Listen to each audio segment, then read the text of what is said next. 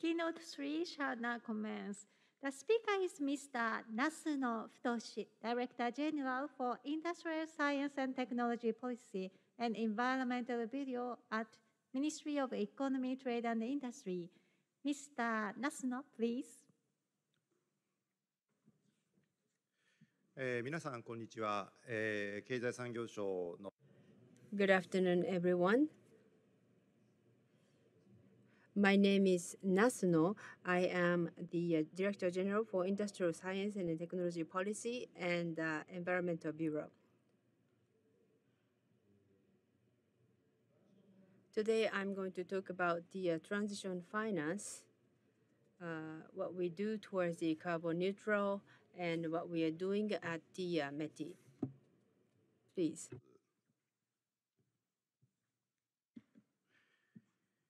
パリ協定 In the Paris Agreement, towards the end of this century,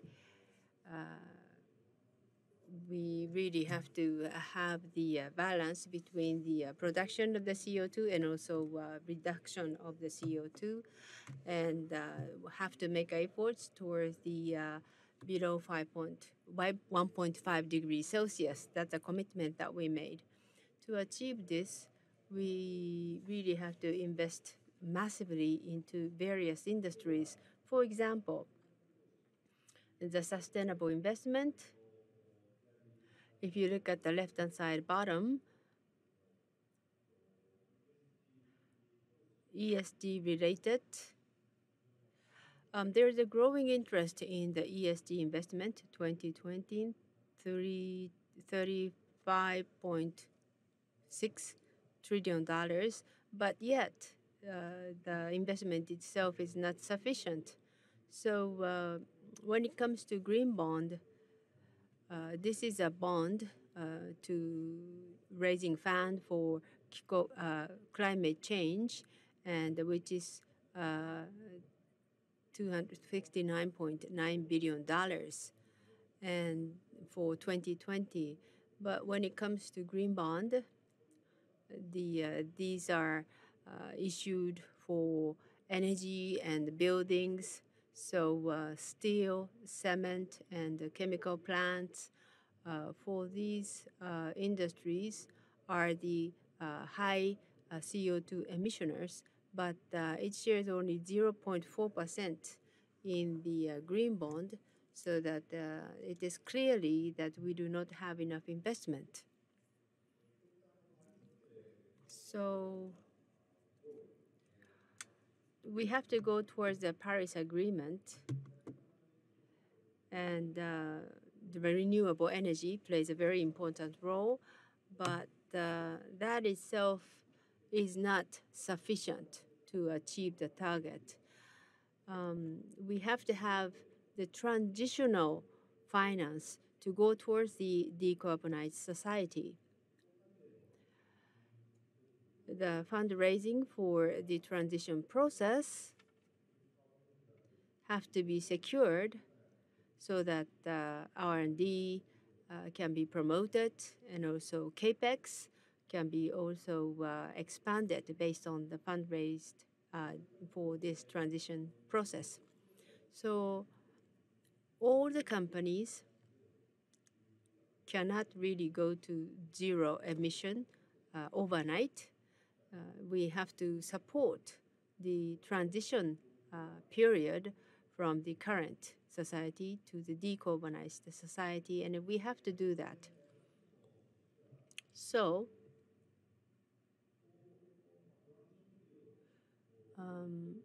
we decided to focus on the transition period, and we created the transition finance, the concept to support financially the companies during the transition period. Last year, December, the ICMA's Climate Transition Finance Handbook was published, and based on this handbook, the METI and also the FSA and also Environmental Ministry have formulated the basic guidance on transition finance, so that we put the label on the finance, such as transition bonds and also transition loans. And that was done in May this year. For each industry, we look at the qualification of the transition fundraising. So we are in process of producing the roadmap for each different industry. This is the content of the basic guidelines. When we label the transition bond, and we set the concept and then criteria to label some bond as transition bond. So this is not just about the use of the fund, but also we focus on the company's transition strategy towards the zero emission target. And also the trajectory towards the decarbonization should be really based on science. And that have to be also proved to be labeled as transition fund.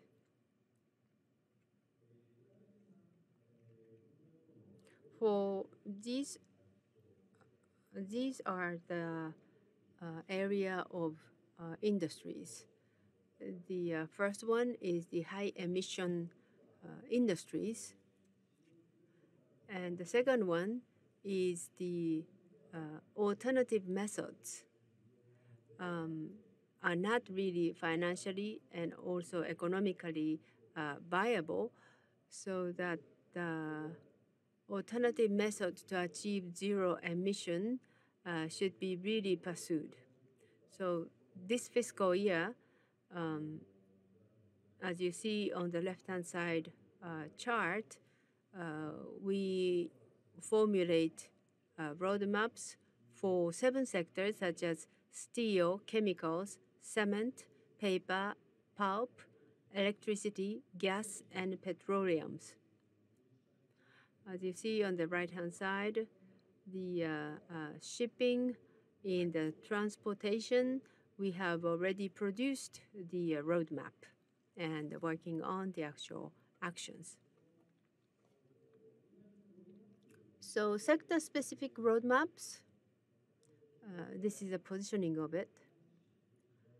The basic guidelines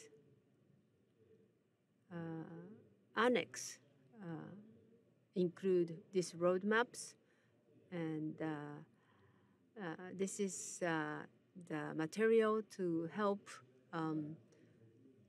evaluating the eligibility of companies' transition strategies. So we want to use this as the technology roadmap for the carbon neutrality in 2050. So I mentioned about the 7 sectors, but the leading one is the steel industries, the hydrogen reductions, and green innovation funds are supporting these different R&Ds. And upon these contexts, we are currently in the process of producing roadmaps for different sectors. So how do we use this? And to show that, we are currently producing model project. So METI certified projects that meet the basic guidelines and roadmaps. And we call them a model project, and we subsidize those model projects the maximum of 90%. So what about the corporate interest in transition finance? We conducted the survey, so let me share the result of that. So first of all, the company size interest. The companies which said that they are interested in transition finance, is over 50%, especially high emission sectors are very much interested in this type of finance. Another survey was done for the financial institutions.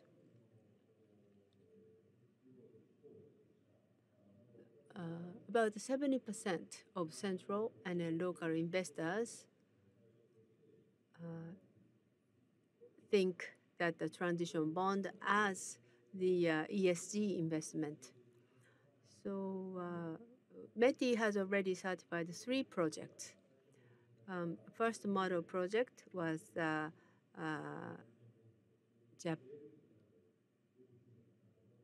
Japan Shipping, which is the investment in the LNG-driven ships, and we issued 20 billion yen, and also demand was almost 10 times. So that financial institutions are very much interested in transition bond.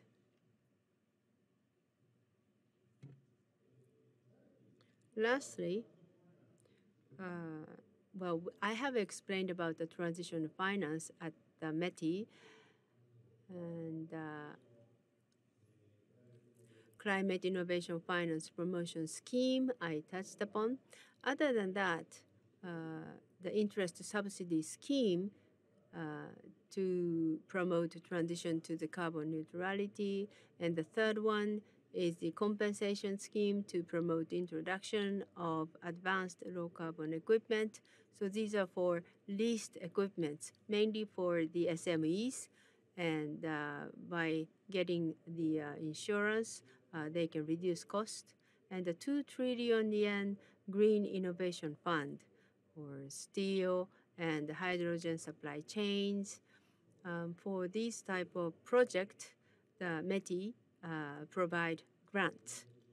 So with respect to Green Innovation Fund, we have fund of 2 trillion yen, and already 800 billion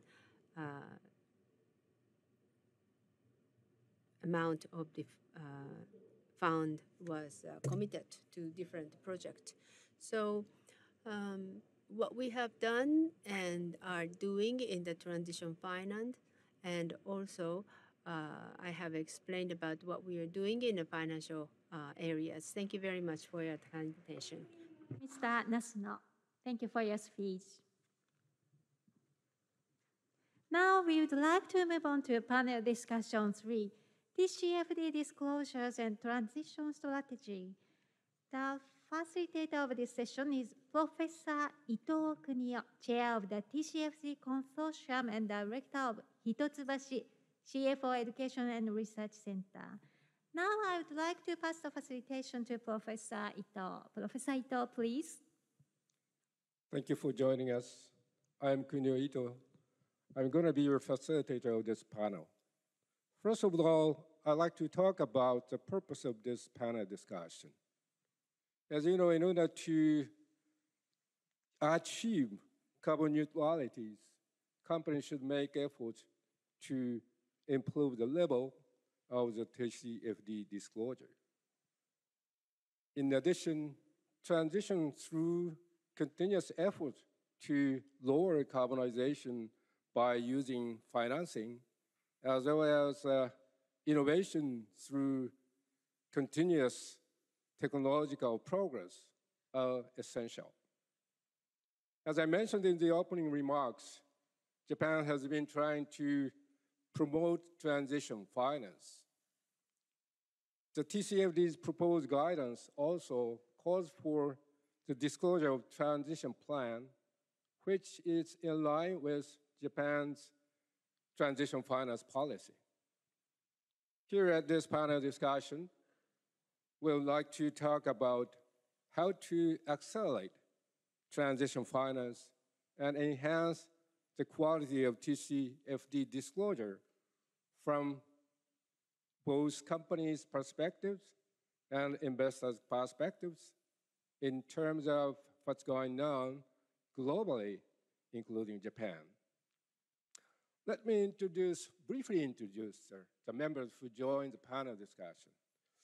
From the right hand for our audience, hire Parker TCFD Secretariat Support, Engagement Manager, Climate Sustainability, Oliver Wyman.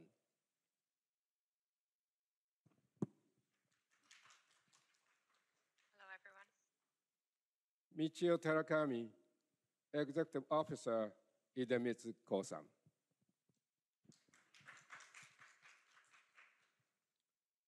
Nicholas Puff, Head of Sustainable Finance, ICMA, the International Capital Market Association. Thank you for joining us. Good afternoon, everyone. Reiko Hayashi, Director and Deputy President, BOL Securities. Sergio Molisani, Finance, Insurance, Tax Director, and Senior Vice President, International Assets, SNAM. Good afternoon to everybody. Thank you for joining us. Before starting the discussion, let me introduce myself and briefly explain about the TCFD Consortium in Japan. I've been the chair of the TCFD Consortium in Japan since 2019. And I also have chaired the task force on preparation of the environment for transition finance. The task force has issued the basic guideline on transition finance this May. Transition finance no tame no kihon shishin in Japanese. As you know, the TCFD Consortium is managed through cooperation by the financial, business, and governmental sectors. It has played an important role in the development of TCFD in Japan and has attracted international attention. It is a great pleasure TCFD Consortium released Green Investment Guidance 2.0 today. The first version was released at the first TCFD Summit 2 years ago, which has been utilized by many financial institutions, both domestic and abroad. And at the second TCFD Summit last year, the consortium released TCFD Guidance 2.0. Okay, let's get it started. First, I'd like to ask Paga-san of TCFD Secretariat. Japan has been making efforts to promote transition finance, as well as climate-related disclosure based upon TCFD. These days, the number of cases which utilize the framework for transition finance are gradually increasing in Japan. TCFD released for consultation a proposed guidance on climate-related metrics, targets, and transition plans, and also calls for the disclosure of transition plans, as I said earlier, which seem to be in line with Japan's transition finance policy. Could you provide us with relevant information about that, Paga-san? It would be my pleasure. And firstly, thank you for having me. It's really exciting to hear all the work that you're working on transition finance. And I'm really glad to be speaking to additional TCFD guidance on transition plans. So specifically, as you've mentioned, TCFD has issued a proposed guidance on metrics, targets, and transition plans in June this year. It was published for consultation. We received a lot of responses, and the feedback truly was an astounding support for additional guidance on transition plan. So the world is really seeing value in having additional guidance on transition plans for preparers to disclose details on transition plans, and for users to leverage that information when making financial decisions. We will be publishing a final guidance on metrics, targets, and transition plans in October 14th, so in 9 days. You'll get to see also the results of the consultation, the support we received on transition plans. So please look out for that. I'm looking forward to hearing your thoughts on it once it's published. But let's turn to my first slide, just providing you a little bit of an overview of what is the final outcome on transition plans coming from TCFD. So the task force has recognized that an organization's transition plan is actually one component of its broader strategy pillar. As you all know, TCFD is built out of the four strategies, four pillars: governance, strategy, risk management, and metrics and targets. And transition plan is a component of that strategy pillar, as it addresses its climate-related risks and opportunities, and it already implicitly covers key aspects of this transition plan. However, as there's increasing focus on such plans, as already discussed today, the task force determined the explicit guidance may be really useful. As you see on the left-hand side of the slide in front of you, a climate strategy is built out of actually two parts. It's built out of a transition plan and adaptation plan. At this point, TCFD is focusing on guidance on the transition plan. Additional guidance, of course, would be valuable on the adaptation plan, and we'll look at that in the future. Now, the way the task force defined the transition plan is that a transition plan is an aspect of an organization's overall business strategy that lays out a set of targets and actions supporting its transition towards a low carbon economy, including actions such as reducing its GHG emissions. As you may know, many organizations are making GHG emissions reductions commitments or are domiciled in jurisdictions that have done so. In fact, a recent study found that over 60% of countries and nearly 10% of states and regions in the largest emitting countries have committed to net zero. And out of the 2,000 largest public companies, over 20% have net zero commitments. It's already been mentioned the importance and the interest that users have for transition plans, as they're seeking to verify the credibility of organizations' commitments related to climate change. Users are particularly interested in information on how organizations will adjust their strategies or business models, including the specific actions they will take to reduce risks and increase opportunities as they transition to a low carbon economy.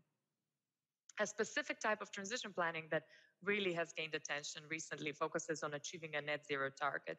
We've all probably read the IPCC's latest report and the importance that the GHG emissions need to decline by about 45% by 2030 and then reach net zero by 2050 in order to achieve 1.5 degrees temperature target. So, the importance of a transition plan and helping companies get to that net zero by 2050 and helping all of us get to a 1.5 degree temperature target is really increasing. Now, one last piece I wanted to share with you is the right-hand side. So TCFD has provided more guidance on exactly what a disclosure of a transition plan should have. What are some of the fundamental principles so that the disclosure is effective and that the users, i.e. investors, lenders, underwriters, can make informed decisions using this transition plan feedback. So firstly, it should be aligned with strategy. So a company's broader strategy should really be aligned with the transition plan's actions and how it intends to address climate-related risks and opportunities. It should be anchored in quantitative elements, including climate-related metrics and targets. A lot of you have heard previously about the metrics, climate-related metrics and targets that TCFD has also published today. That should be the basis of a transition plan, how you intend to communicate GHG emissions, how you intend to communicate your reduction in physical risk, your capital allocation, and so forth. It should be subject to effective governance process. So it should describe what is the approval process and oversight and accountability as part of a transition plan.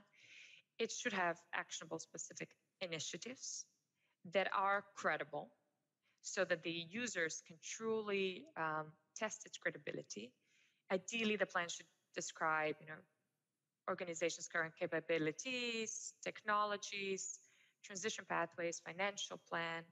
It should be periodically reviewed and updated and reported annually to stakeholders, including any reporting of progress against the transition plan and which parts were not achieved. This is just a a high-level overview of some guidance from TCFD. We hope that this will help preparers deliver better disclosure on transition plans and for users to really receive more comparable, standardized information on transition plans to make better investment, lending, underwriting decisions going forward. Thank you. Thank you, Pagarsan. As you said, the TCFD will release the final version October 14th. I'm wondering if the slide you showed us today would be your insider information? You are getting a preview, indeed. We, thought that as it's 9 days away and it's such an important conference that it is worth to share a little bit of insider information. Okay, we are Thanks really for calling me out. Yeah. Okay, next I'd like to get some comments from Nicholas Paffson from ICMA's standpoint. How do you see the inclusion of transition plan to companies' climate-related disclosure as indicated in the TCFD implementation guidance? How do you think about that? Thank you very much. And let me start by also saying what a pleasure it is to be here with you this afternoon in Japan, even if remotely. I'm the head of sustainable finance at ICMA and a member of its executive committee. I'm also the secretary of the Green and Social Bond Principles and a member of the European Commission's Platform on Sustainable Finance. Coming to your question, I think the inclusion by the TCFD of a transition plan alongside an adaptation plan as part of a company's overarching strategy to address climate risks and opportunities is a key development. This is very important. I'm especially enthusiastic about the emphasis on target setting for scope 1, 2, and 3 emissions with a possible reference to a 2050 net zero objective. This target setting approach is highly compatible with the one at the product level, the financial instrument level, that we've been developing over the last 18 months with the executive committee of the Green and Social Bond Principles. Indeed, we have identified sustainability-linked bonds, a product that, for which we've released guidance almost a year and a half ago, that this instrument, the sustainability-linked bonds, that tracks organization-level commitments of issuers, is especially relevant to finance transition targets. Based on key performance indicators and sustainability performance targets, sustainability-linked bonds can be indeed designed explicitly to finance an organization's transition plan as defined by the TCFD. This is something I'd like to come back to later in the panel. As an additional remark, I noted that the TCFD's recommendations for a parallel adaptation plan remain pending. This is also clearly a priority with the acceleration of extreme weather and climate-related disasters, such as flooding and forest fires, that we've all been able to witness in 2021. Thank you. Thank you, Pagarsan. Sorry. Thank you, Paffson. So let's move on to the perspective of companies who disclose climate-related information as well as transition finance. In this respect, first I'd like to ask Sergio Molisani-san, could you talk about company TCFD disclosure efforts in general and the importance and challenges of disclosing their transition plans? What do you see are the issues to be addressed in articulating between TCFD disclosure and making transition plans? Go ahead, please. Yes, can you hear me? Sure, definitely. Okay. Yeah. Fine, thanks. Good afternoon to everybody. First of all, thanks for inviting us to this event, allowing ourselves to share with you our experience in the sustainable finance space first. But secondly, and more importantly, probably offering us a tangible evidence that there is growing awareness in the market that we need concrete and tangible action to make the decarbonization a credible target and not only a long-term dreams. Let me take just 10 seconds to introduce SNAM. SNAM is the largest European infrastructure player with a market cap in excess of 15 billion euro and a regulated asset base in excess of 20 billion euro. Our environmentally and technologically advanced network, which is connected to all the other European backbones and with the 9 entry points, the largest number in Europe, guarantees the security of supply and is a key enabler of the transition in Italy and in Europe. For a company such as SNAM, having, as mentioned before, an asset base in excess of 20 billion euro, the gross debt in excess of 15 billion euro, investing 1.5 billion euro per year with the economical life of the assets of 40 to 50 years, and pointing to net carbon zero in 2040, the alignment between the corporate and the financial strategy is not a nice to have. It's not an option, it's a must to have. And this is confirmed by the fact that we are a purpose-driven company. Last year, the new purpose, energy to inspire the world, has been introduced in the company by law, just to testify our commitment to climate change. But back to your question, for a company such as SNAM, having an ample access at reasonable cost to the financial market is crucial to sustain our long-term growth. And as a result, also the financial disclosure is a key game changer. In this regard, I think that well testament of our commitment to the climate change is the wide variety of reports we produce in order to give timely and an in-depth view of our activities, our performance, our objective in the climate change space. And the transparency has been rewarded by the top quartile ESG ratings we have in the industry. Our first sustainability report is back to 2006, and in 2018 we adhered to the TCFD, and it is the third. 2020 represented the third year in a row of the publication of the document Financial Disclosure on Climate Change 2020. Of course, a good disclosure is the fruit of good, ambitious, and transparent targets of the company. As mentioned before, SNAM is targeting that net zero by 2040. That is the most ambitious target in the industry and is 10 years in advance the European target. We have intermediate targets in 2030 for Scope 1 and Scope 2, minus 50% in line with the Paris Agreement. And last but not least, we are planning in the short term to publish also Scope 3 target, as mentioned by Nicolas. The last few numbers in our capex plan. We have a four-year capex plan of 7.4 billion euro, 1 billion higher than the previous plan.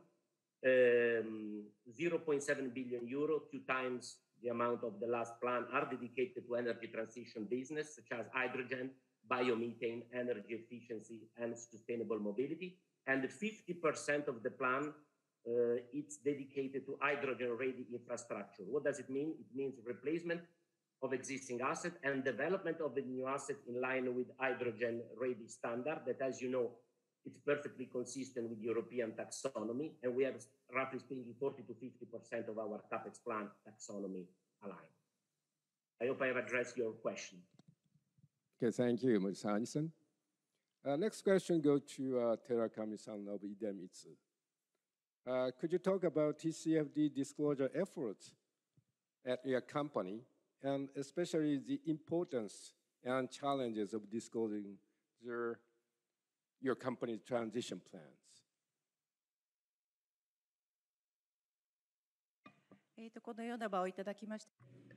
Thank you very much for this opportunity. First, I would like to briefly introduce our company, Idemitsu. The Idemitsu Group is globally engaged in businesses such as fuel oils, chemical products, high-performance materials, electric power, and renewable energy and resources. The Idemitsu Group has about 200 companies and bases, with about half of them located in Japan and the other half overseas. Our corporate philosophy is truly working, and we always ask ourselves whether we are thinking of country and local communities and working for them. and the people who live there with a strong attitude of making the impossible possible. We will contribute to the realization of carbon neutrality by 2050 by providing energy and materials that support the realization of a recycling-oriented or circular economy. I am in charge of the Regional Innovation Business Office and the Sustainability Strategy Office, and my role in the Sustainability Strategy Office is to envision new changes in society and to connect the expectations and demands of society in ESG with management strategies in order to remain sustainable no matter what environment changes occur. In the Regional Innovation Business Office, the biggest themes are countermeasures against regional population decline and the creation of key industries. Looking to the future, we aim to create regions that support infrastructure with distributed energy and operate with DX support. Our company's TCFD disclosure efforts and experiences-wise, we started the Sustainability Strategy Office in 2018. Since then, we have been proactively disclosing information in conjunction with our ESG initiatives, including joining the United Nations Global Compact, signing the TCFD recommendations, participating in various research groups, and creating opportunities to deepen engagement with stakeholders. We have been quite proactive in disclosure. In disclosure of TCFD, we first drew up multiple scenarios of the business environment up to 2050, which is the target of the Paris Agreement. And we refer to the forecasts of several external organizations such as the IEA, and we assumed 4 scenarios ranging from an increase in oil demand in the Asia-Pacific region to a dramatic degree in demand as decarbonization processes toward achieving the goals of the Paris Agreement. And based on these 4 scenarios, we have summarized and disclosed the risks and opportunities associated with climate change.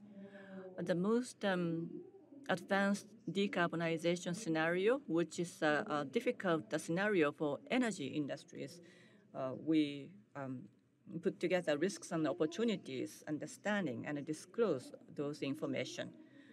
The disclosure of transition plans is highly important for the energy sector, as the disclosure itself indicates the challenge to achieve a decarbonized society. It is important to deepen engagement with shareholders, financial institutions, investors, and other stakeholders through disclosure to promote understanding and accelerate efforts to achieve a decarbonized society throughout the supply chain. And we believe that a decarbonized society, along with national energy policies and energy conversion or transition, will transform the lifestyles of communities and people.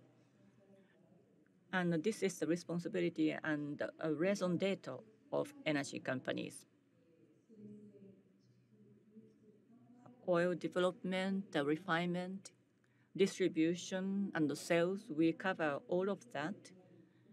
And we have 6,300 service stations in Japan as fuel oil supply bases. So in addition to the decarbonization of primary energy, we will contribute to the decarbonization of local economies and people's lifestyles through decentralized power sources, EVs and car sharing, starting from service stations. The challenge for TCFD disclosure would be to show concrete progress as well as technological progress as we shift our business portfolio towards the realization of a decarbonized society. That is all from me.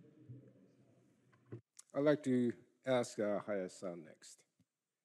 Needless to say, disclosure is particularly important for manufacturing energy companies that need to make transitions. I have 2 questions. First, how do financial institutions support and coordinate those companies? And second, how do you see the financing environment of manufacturing and energy companies and the relationship between TCFD disclosure and financing environment? Go ahead, please, Hayes-san. Thank you very much, Mr. Ito. And then again, thank you very much for having me today. I'm very honored to be here. My name is Reiko Hayashi. Please let me have a brief introduction myself. Deputy President of BOA Securities Japan, securities subsidiary of Bank of America. I have been in capital markets for more than 30 years for now, and then I've been in charge of ESG in the past 7 years.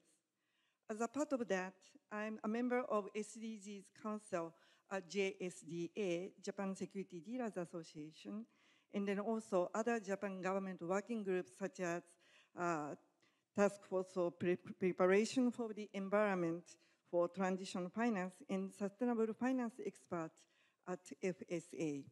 I'm also a board member of ICMA, International Capital Market Association, working together with Nicholas. Hi, Nicholas. And then which you might know that set voluntary rules for green bonds or social bond and transition finance handbook. Considering today's event theme, I'd like to share some of the highlights from the report that FSA expert panel released in June. That report not only emphasized importance of transition finance, but it also mentioned that transition strategy of corporates which use transition finance should be credible, meaning non-greenwashing, and they should be based on science ground such as IEA's sustainable finance scenario, sustainable development scenario, and industry roadmaps. Also, the report encouraged corporates to advance disclosure to be compliant with international framework such as TCFD. And what can financial institutions support those transition?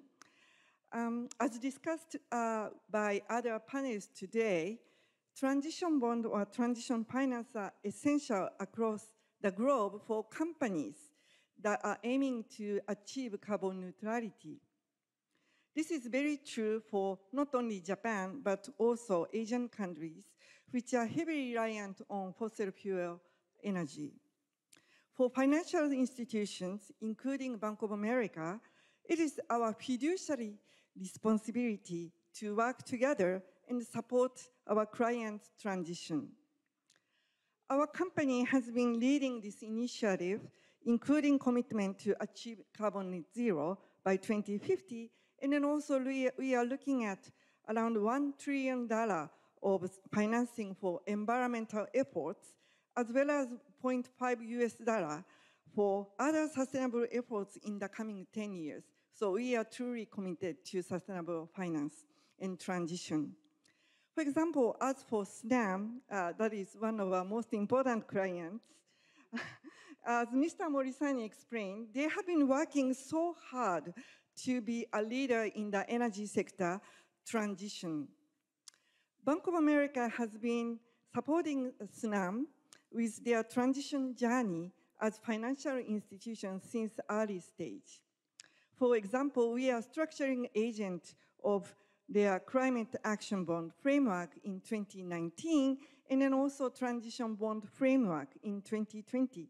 Mr. Morisani will touch upon in details afterwards, so I'll stop here. So those transactions set a role model for their peers in the industry.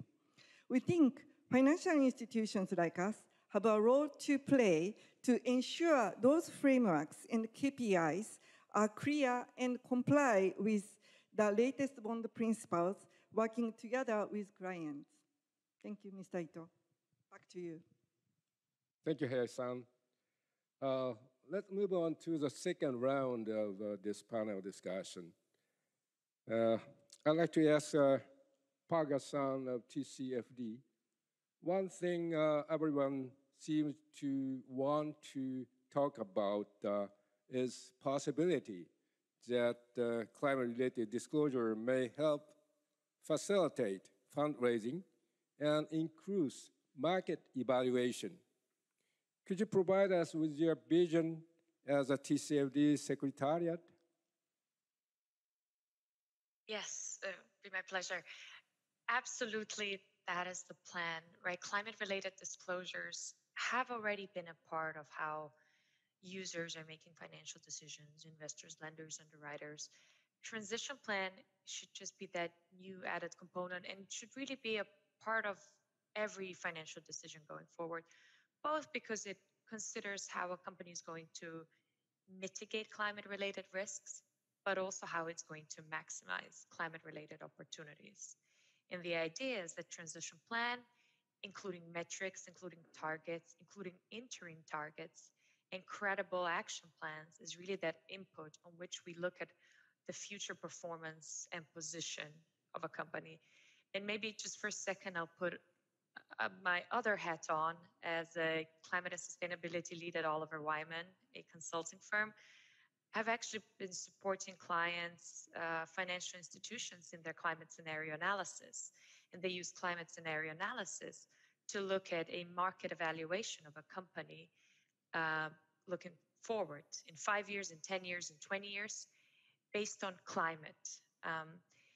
And the way they've been doing it is they do it as an outside-in view of how a company is going to evolve. They make assumptions of what they're going to do, let's say, with their oil and gas assets. How much will they invest into renewables? However, if the companies, the financial institutions actually had information from the preparers who said, this is what's going to happen with my assets, this is how much I intend to invest into renewables, this is how much I intend to invest dealing with my stranded assets, this is how I'm going to build up my infrastructure to adapt to climate. This would give the preparers a chance to lead the conversation as well, to share their plans and to actually have a say in how that market evaluation is happening. So what I'm saying is, in a way, the market evaluations, at least within a lot of private equity firms and banks and asset managers and asset owners, already incorporate climate scenario analysis in that consideration. Now we're just giving preparers a chance to provide what they believe are the business models and assumptions for the users to have more information to make that informed decision of how a company's financial performance and position is going to evolve going forward.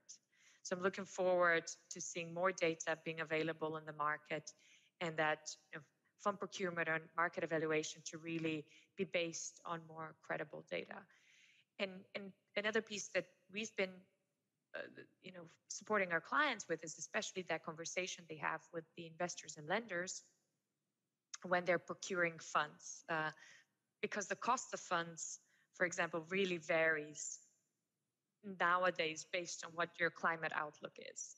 So banks are already considering how the preferential terms they offer based on your transition plan.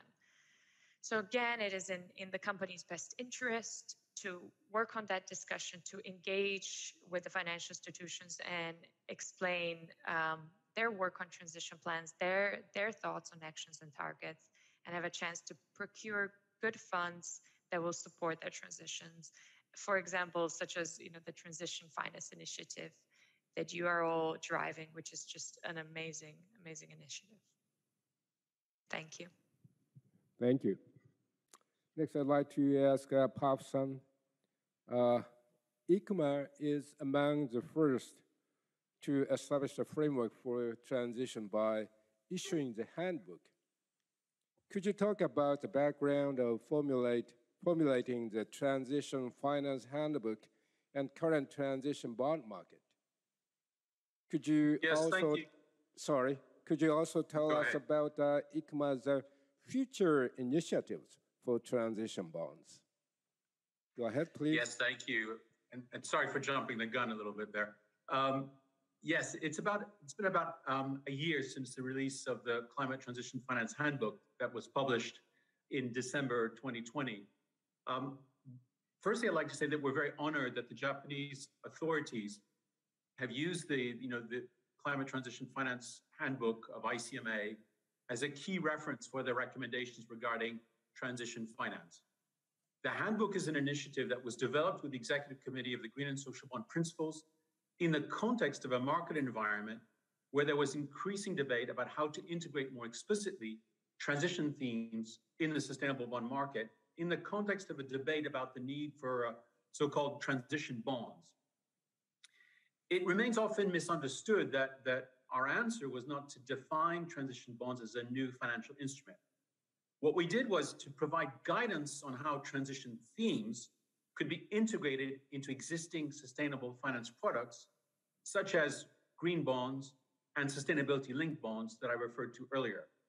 So to summarize, we do not see transition as a new product, but rather as a strategy and a process that can be substantiated and disclosed by organizations issuing in the sustainable finance market. Now, regarding the transition finance market today, in line with our recommendations, there is not a significant market for transitions bonds that labeled as such, but an increasing proportion of sustainable bonds have climate transition features. We note, for example, the growing success of sustainability-linked bonds, where international issuance to date exceeds $80 billion US. This is great progress for a product for which guidance was only published 14 months ago. Importantly, by our estimate, 80% of these bonds have climate-related targets. However, it is still early days regarding explicit alignment with the CTF handbook as such. Concerning future plans, we are getting a great deal of market feedback on the handbook, and we'll be deciding in the coming months with the Executive Committee of the Green and Social Bond Principles whether updates are required.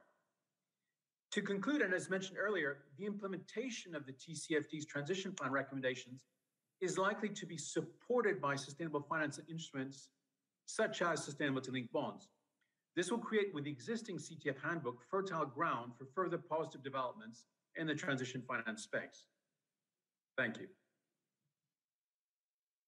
Thank you.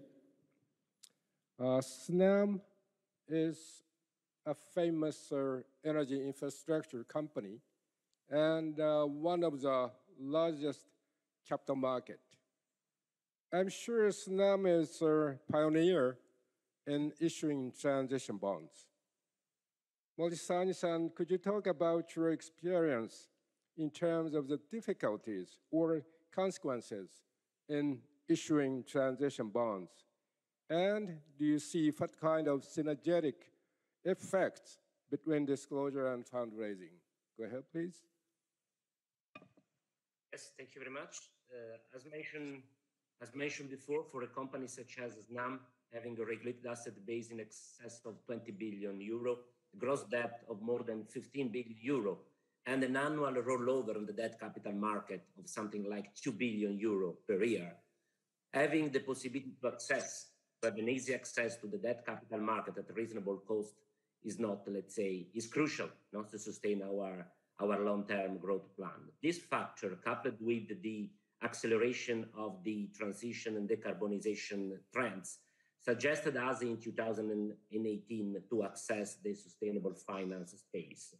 The first step was not on the debt capital market, but was on the banking segment, when we executed a 3.2 billion euro KPI-linked loan, that is the forerunner of today SLB bond, where there is a bonus-malus mechanism, where the margin steps up or steps down, depending on the capability of the company to achieve a certain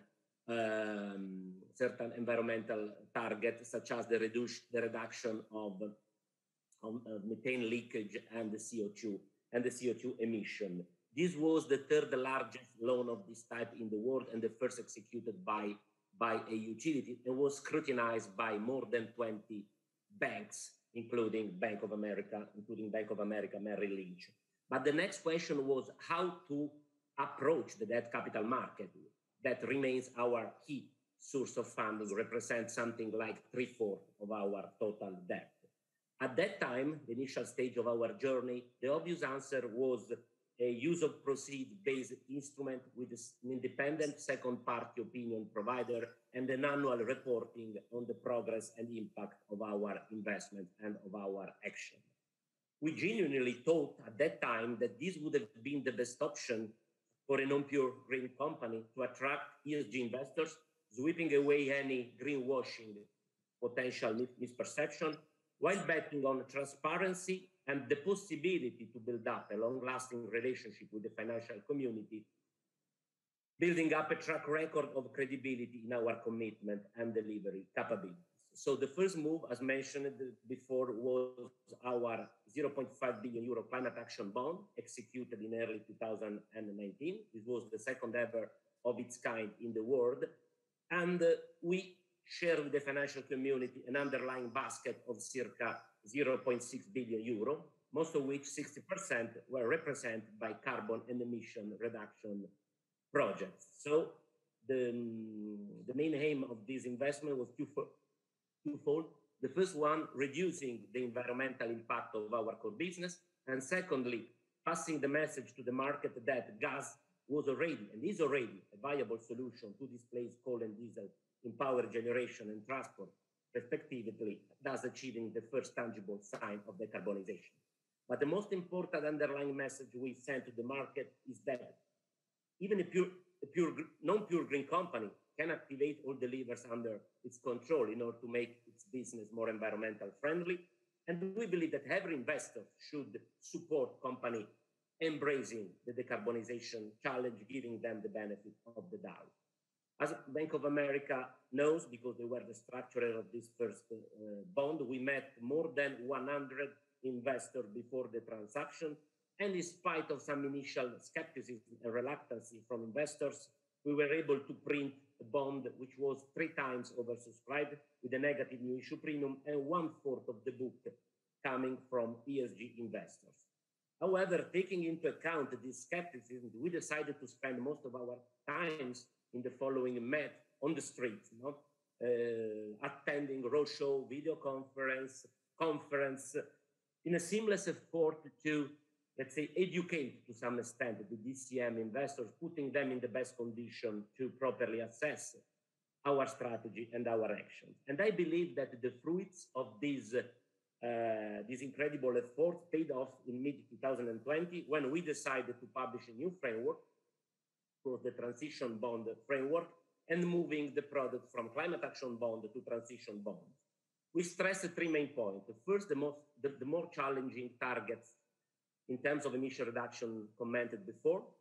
Secondly, the growing role of green gases, biomethane and hydrogen in particular. And last but not least, the potential of the gas infrastructure to support green gases development, reducing the time to market and improving the economics. In this regard, we share with the financial community a basket of investments of around 2.5 billion euro, most of which were taxonomy compliant investment aimed at replacing and creating new assets with hydrogen standards. The number speaks for themselves with regard to the success of this bond, because in June 2020, we were the second ever transition bond issuer, and in less than 12 months, we printed 2.3 billion euro of transition bonds, which were typically 3 to 5 times oversubscribed, with 0 to negative new issue premium, and where the portion of ESG investors reached from the 20% of the first climate action bond to 3/4 of our book. And today, our sustainable finance is 60% of the total funding, achieving 3 years in advance the target shared with the financial community. But I think that number is not everything. I don't want to bother you with all the, let's say, association we are part of, but I think that 2 key achievements are worth to be stressed. The first one is the work concluded in December 2020 with ICMA. Patrick has already commented on this. And the second one is the Environmental Finance Award to SNAM for innovation to its transition framework in April 2021. We continue to produce a tremendous effort in terms of education and interaction with investors, because we believe that these efforts of education, standardization, and working together with our corporate investors, banks, rating agency to implement this sustainable finance would pay off in the medium to longer term. As a potential next steps, the last 30 seconds of my intervention, but I think that Nicolas offered an incredible bridge to this consideration. As mentioned before, we believe that at the beginning of our journey, the transition bond was the best option for a non-pure green company for the reason mentioned before. Today, we believe two new opportunities. The first one is the taxonomy. As mentioned before, 40 to 50% of our investment are taxonomy compliant.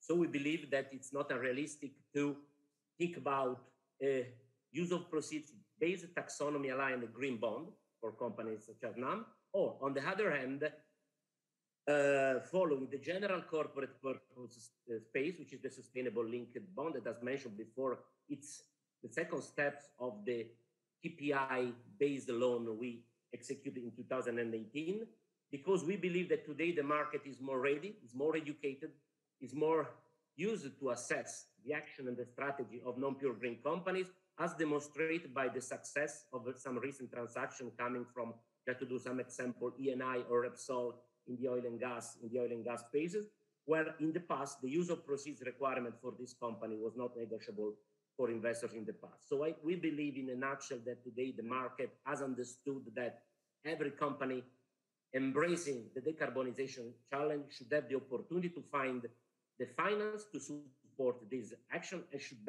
have the benefit of the doubt. Thank you. Hayashi-san, as you said earlier, SNAM is your company's client. So there are many, many things to talk about SNAM, but I'd like to ask you a different question. You have been involved in developing Japan's basic principle for transition finance, transition financeのための基本指針 at the task force where I chaired. How do you expect the future of transition finance in Japan as well as abroad?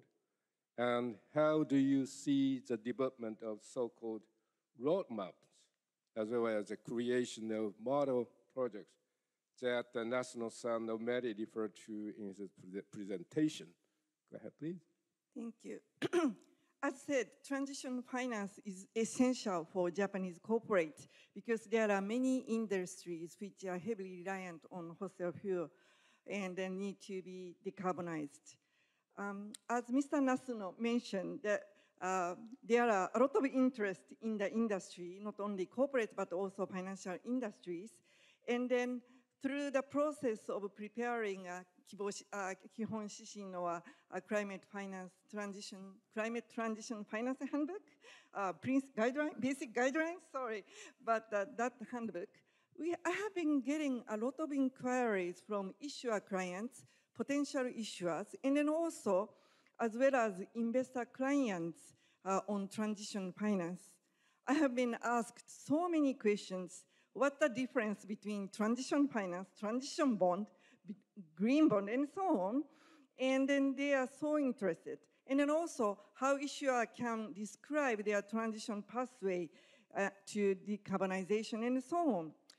We may need more time to see more issuers or to see more issuers and investors in this space to participate in, but I'm sure that the market is going to grow further. When we see more best-in-class precedents such as SNAM or some other Japanese corporates already, then we'll see more issuers and more investors to be involved. And then also the roadmaps or model project that will help Japanese issuers and investors to understand further what transition finance is. So, and then also TCFD transition on October 14th will be also a great help. Thank you. Thank you, Hayashi-san. Telecom-san, your company Idemitsu is, of course, in the energy sector. It's needless to say your company has been tackling the challenges of energy transformation, as you said earlier. So could you tell us about your company's transition plan and financing in the near future? はい。今回はこの TCFD サミットに参加してとても良かったので大変勉強になりました。生かしていきたいと思います。私たちの I feel so grateful that I can participate in this TCFD 2021. I would like to explain a little bit about our company. In order to achieve carbon neutrality by 2050, we have set our vision for 2030 as a responsible change agent and will fulfill our responsibility to protect the earth and people's lives by promoting the energy material transition to a carbon neutral and recycling oriented society through our business activities.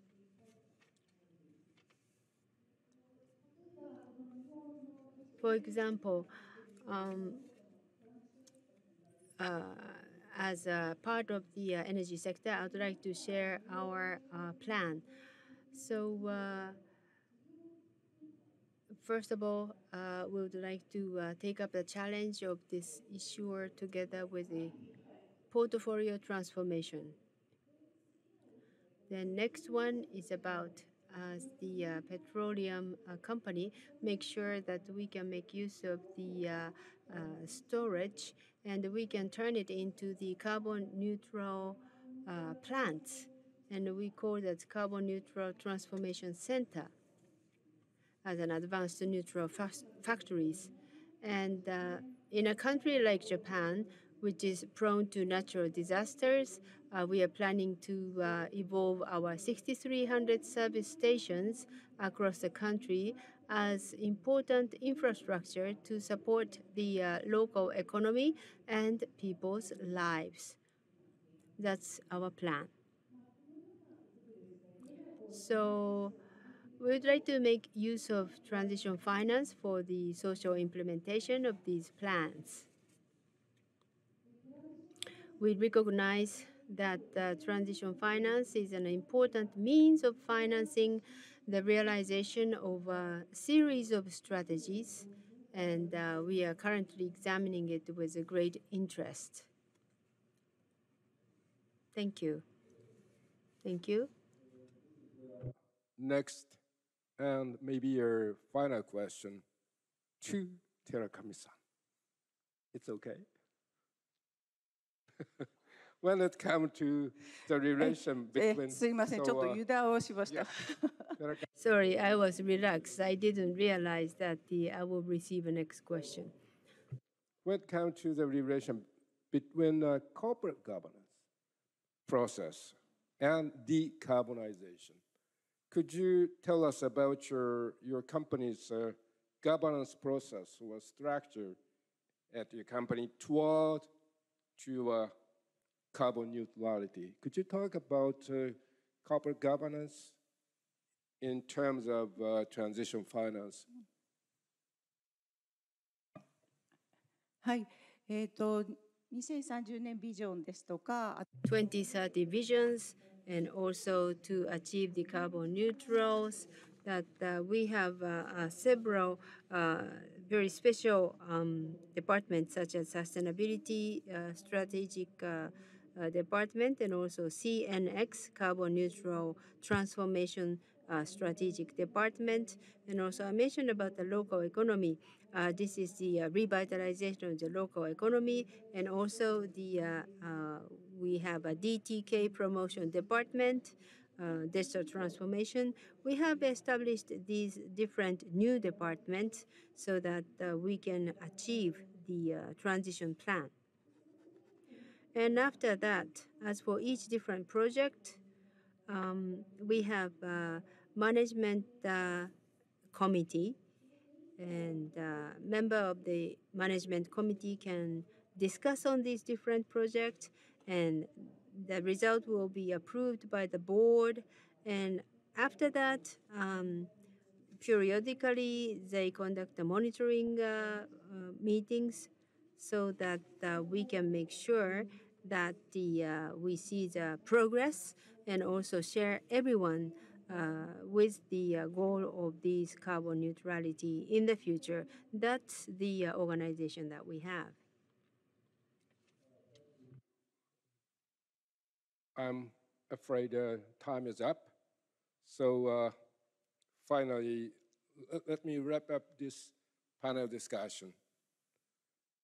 Of course, we enjoyed today's discussion pretty much in terms of the relationship between TCFD disclosure and transition finance.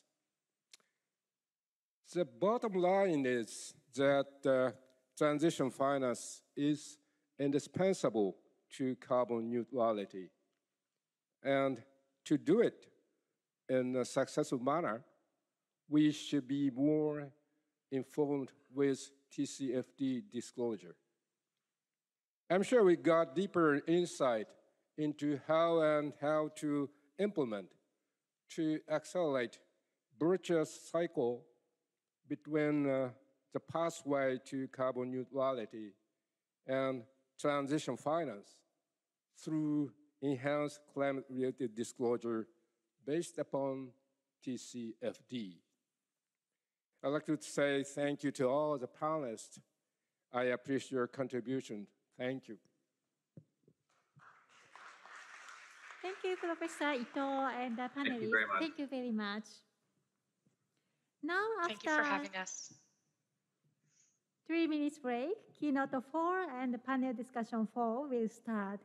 Participants online, please go back to the timeline and join the next session, keynote 4 and panel discussion 4.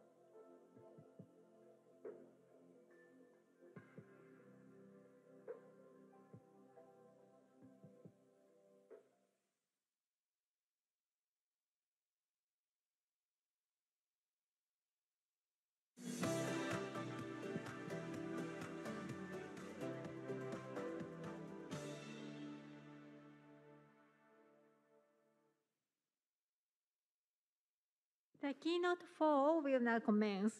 Mr. Takashima Makoto, Chairman of Japanese Bankers Association and President and CEO of Sumitomo Mitsui Banking Corporation, will give a speech.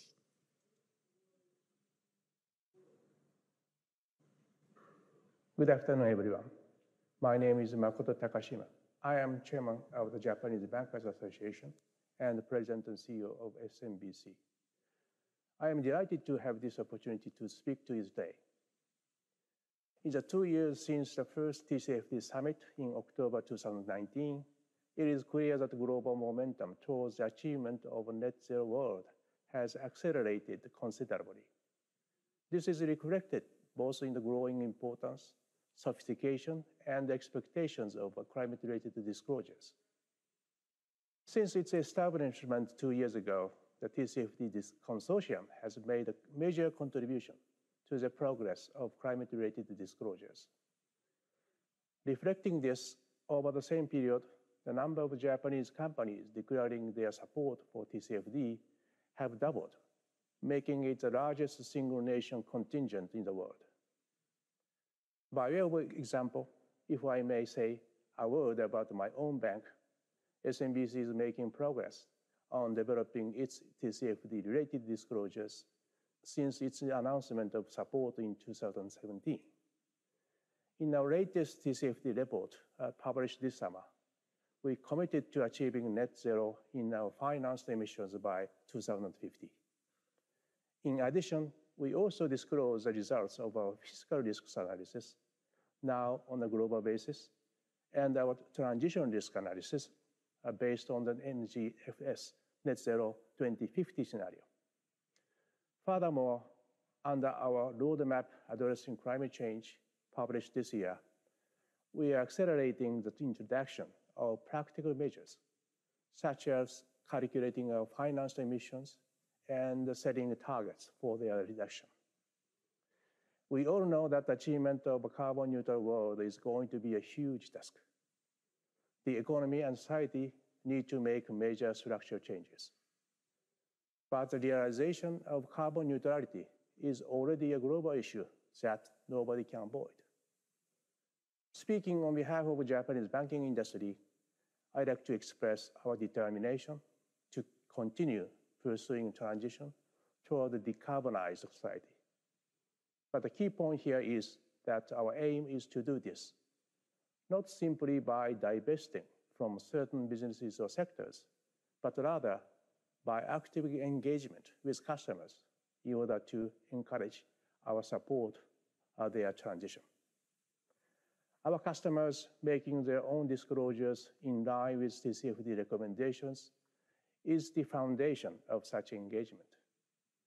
By understanding their detailed plans for transition, KPIs, and emissions targets, and building a shared understanding of what transition involves, banks can contribute by engaging effectively with their customers to assist with their transition. This will require access to relevant information, such as customers' transition strategies and emissions data, which is proposed to be included in the TCFD recommendations. We see climate-related information becoming as important as financial information, and therefore, we will continue to encourage our customers to enhance their disclosures in line with the TCFD recommendations. Again, the realization of carbon neutrality is going to be a real challenge, but at the same time, it is essential to achieve sustainable growth throughout the whole economy and society through the process of transformation towards a carbon neutral state. This is what Prime Minister of Japan recently put forward as the government's vision for a virtuous cycle between the economy and the environment as a key pillar of Japan's future growth strategy.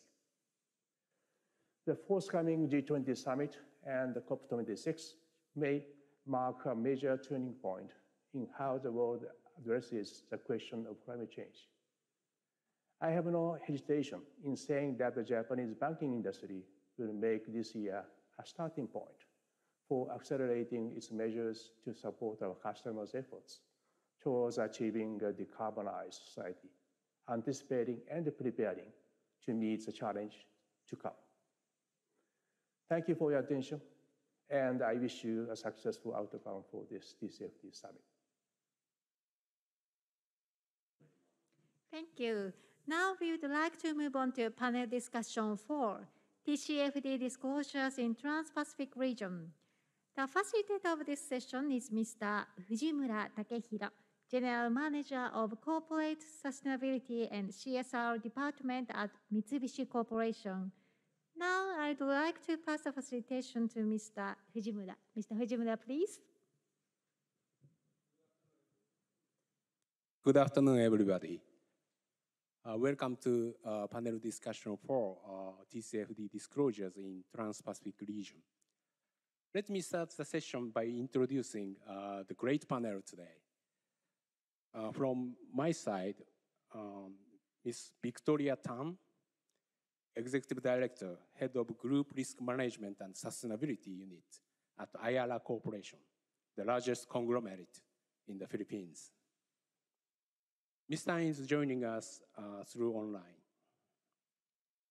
Mr. Toshiaki Tanaka, Member of the Board, Senior Managing Executive Officer, Chief Environment and Sustainability Officer, Mitsui O.S.K. Lines, one of the greatest shipping companies in Japan. Ms. Yolanda Chan, Head of Sustainability, Institutional Banking Group at DBS Bank, the Singapore's most reputable leading bank. Ms. Chan is joining us today through online.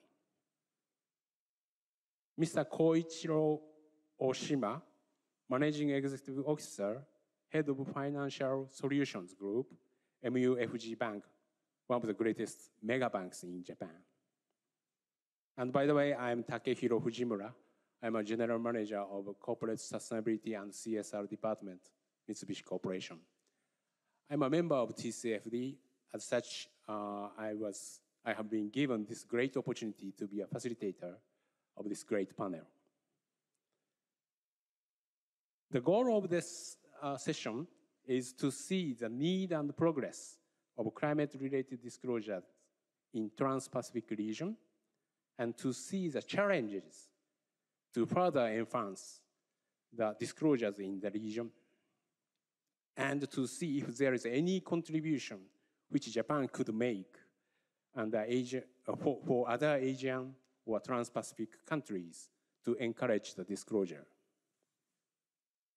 And here's how this panel discussion would work.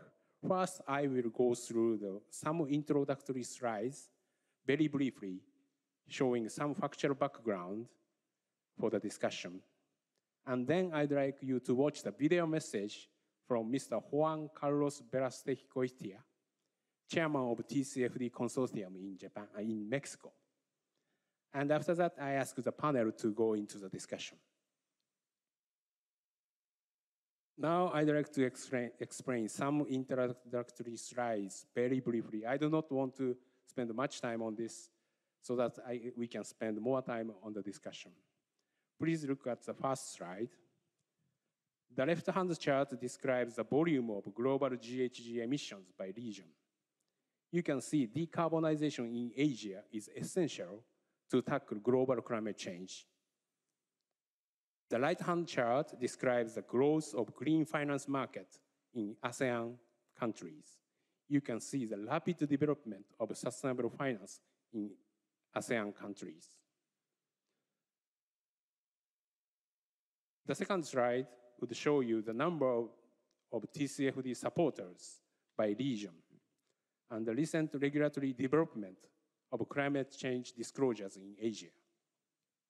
We can see there is a room to further enhance the disclosures in Asia, and there may be a need for assistance or support for Asian companies to implement the climate-related disclosures. Third slide explains TCFD Consortium in Japan. TCFD Consortium was established in May 2019 by a joint effort between private sector and governmental agencies to enhance TCFD disclosures by Japanese companies. And we believe this is one of the key success factors in dramatically increasing the number of TCFD supporters as well as the disclosures. The governmental support includes practical guide for scenario analysis issued by Ministry of the Environment, as described in this page. The last slide is Mitsui O.S.K. Line's transition loan project, a great example of company procuring finance for its transition project by having proper climate-related disclosures in place. I expect that Mr. Tanaka of today's panel will share his experience in this great project in our discussion. Now I'd like you to watch the video message from Mr. Juan Carlos Velasquez-Goitia, chairman of the recently formed Mexican TCFD consortium. Here is some background. Mr. Nagamura, TCFD member and a member of the Japan's TCFD Consortium Planning Committee, introduced how Japanese private sector and the government sector worked together to promote TCFD disclosures in Japan at the APEC Finance Ministers meeting. The Bank of Mexico showed strong interest in such activities. After some further introduction to Mexico from the 3 Japanese governmental agencies, METI, FSA, and MOE, and Japanese consortium, the Mexican TCFD consortium has been established. This is, we believe, a great example of cooperation in Trans-Pacific region. With that, please watch the message. Dear colleagues, my name is Juan Carlos Velasquez-Goitia, chair of the recently created Mexican TCFD Consortium. Let me start by thanking the Ministry of Economy, Trade and Industry of the Government of Japan for its kind invitation to deliver this message at the TCFD Summit.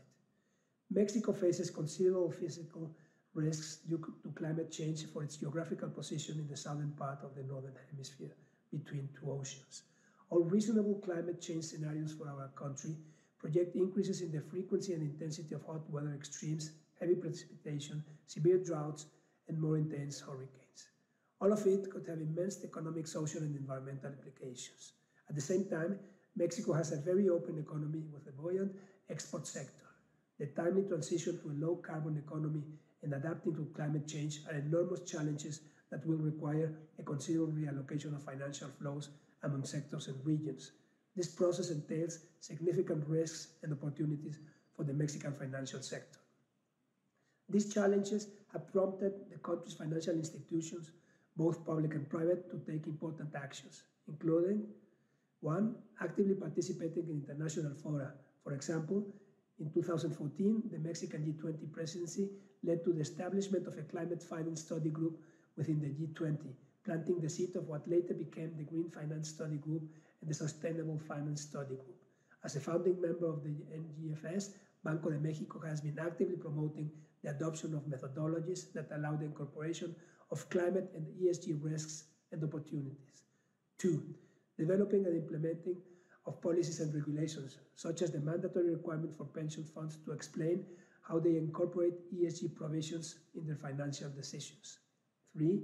Strengthening sectoral governance. At the heart of the Government of Mexico governance of the Sustainable Finance Agenda is the recently created Sustainable Finance Committee. In June 2020, the Council for the Stability of the Financial System approved the creation of this committee to delve into the topic of sustainable development and its implications for the stability of the Mexican financial system. 4. Developing and applying tools and resources. Since 2016, both public and private Mexican financial stakeholders have launched several tools and resources, including protocols and guidelines, such as the Sustainability Protocol launched by the Mexican Banking Association. In 2017, a group of financial institutions developed a drought stress testing tool that assesses how the incorporation of different drought scenarios changes the risk in loan portfolios. 5. Adhering to international principles. Several financial institutions are signatories of the Equator Principles, the Principles for Responsible Banking, the Principles for Responsible Investment, and the Task Force on Climate-Related Financial Disclosures, among many other initiatives. 6. Developing and implementing initiatives in capital markets. In 2011, the Mexican Stock Exchange launched its first sustainability index, and in 2014, it joined the UN Sustainable Stock Exchanges initiatives. All these actions show the commitment of the Mexican financial authorities and the private sector to promote sustainable finance and the willingness of financial agents in general to incorporate climate change-related considerations into the decision-making and operational processes. Despite all the progress, there are still important gaps that prevent an efficient and effective development of sustainable finance in Mexico. The group that conceived the Mexican TCFD consortium identified the following key gaps as the ones to be addressed by the consortium. One, the need of domestic platforms that could facilitate efficient capacity building and implementation efforts. Two, the need to develop competencies and homogeneous approaches among trainers and consultants supporting preparers in the region. And three, the need of a platform where corporate players could discuss challenges, approaches, experiences, and best practices with their peers, and where investors and corporates could have a dialogue to understand users' expectations and climate-related information needs. The support of the government of Japan has been instrumental for the creation of the Mexican TCFD consortium. In 2019, at an APEC senior officials meeting, one of the creators of the Mexican TCFD consortium attended a panel discussion in which Mr. Masaharu Makino of the Japanese Ministry of Finance discussed the implementation of the TCFD in his country. Another opportunity to learn about the Japanese experience took place later that year when Mr. Masaaki Nagamura, who is a member of the TCFD and the steering committee member of the Japanese consortium, made a presentation on the Japanese consortium in a seminar on ESG factors in financial markets at an APEC finance ministers meeting.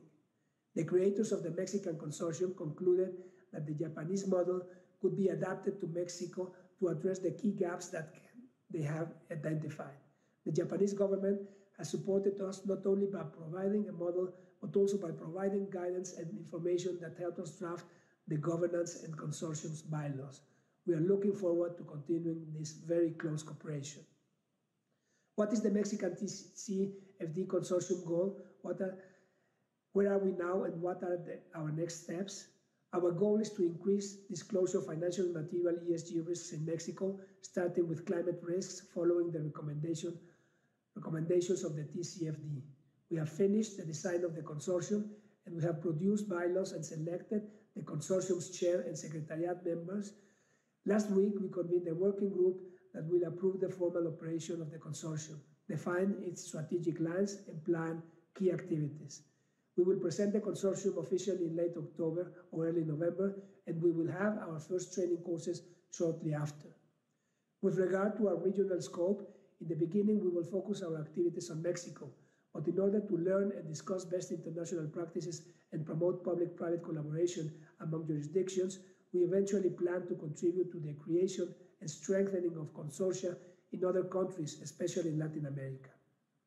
Finally, let me state that we are completely committed to promoting TCFD goals and recommendations, and that we look forward to collaborating with similar organizations to ensure that companies and investors' understanding of the financial implications associated with climate change will grow, empowering the markets to channel investment to sustainable and resilient solutions, opportunities, and business models. Thank you very much. Okay, now let's get into the discussion.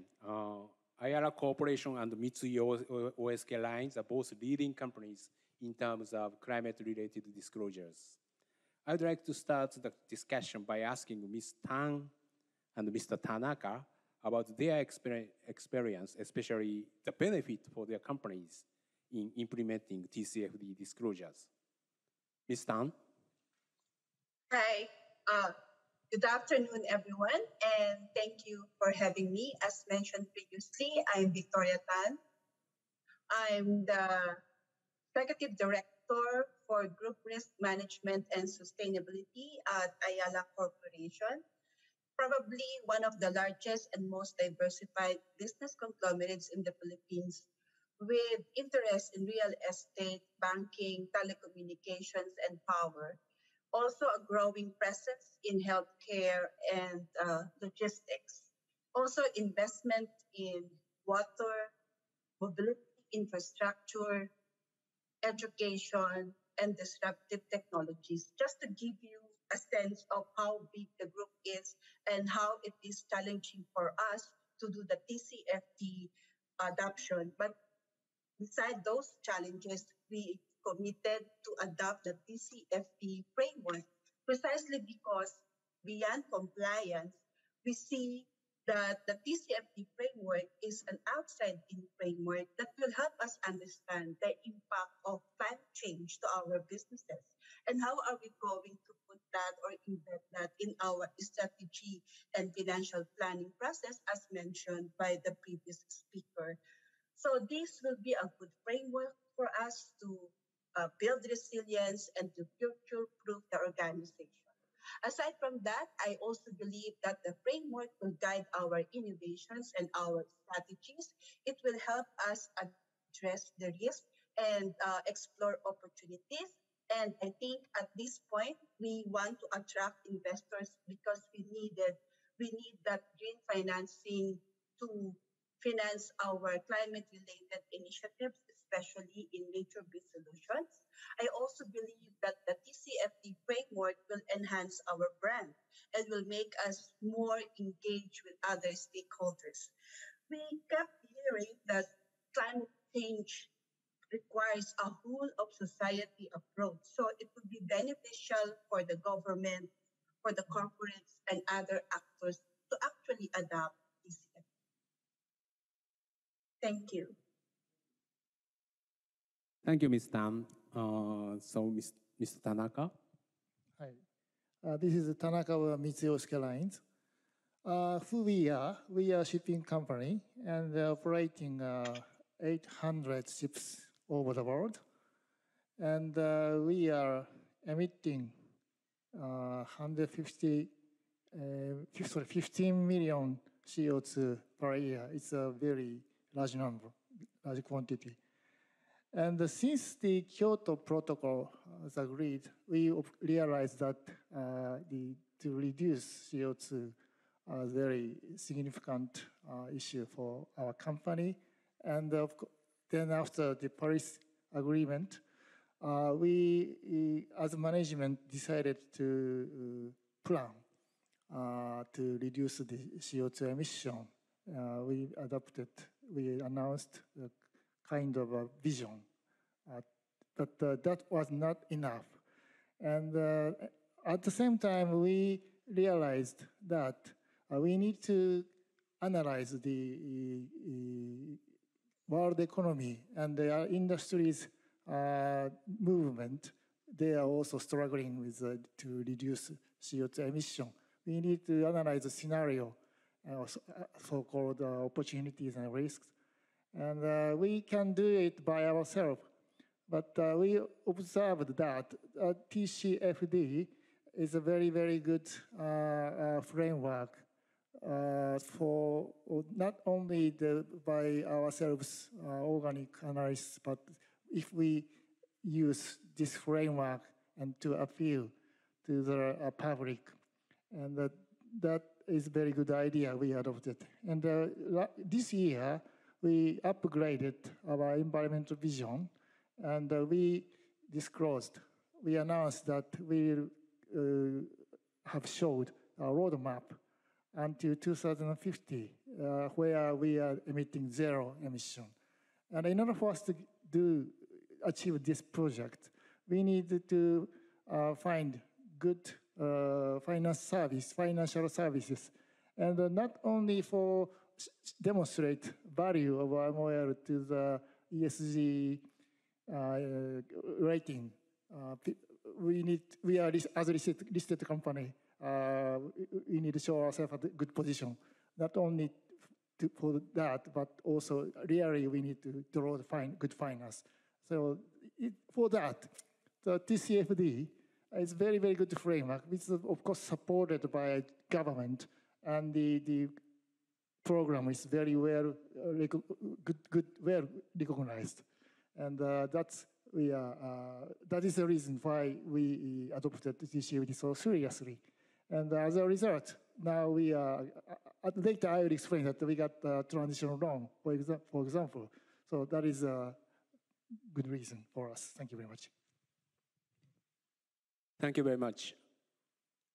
Of course, TCFD disclosures for investors, but it is very interesting to see that the disclosures will give the company itself the benefit, such as better risk management, and building business resilience, and of course, the financing its decarbonization project. Although we have leading examples such as MOL or IRA, the data suggests that the disclosures in Asia are not sufficiently advanced.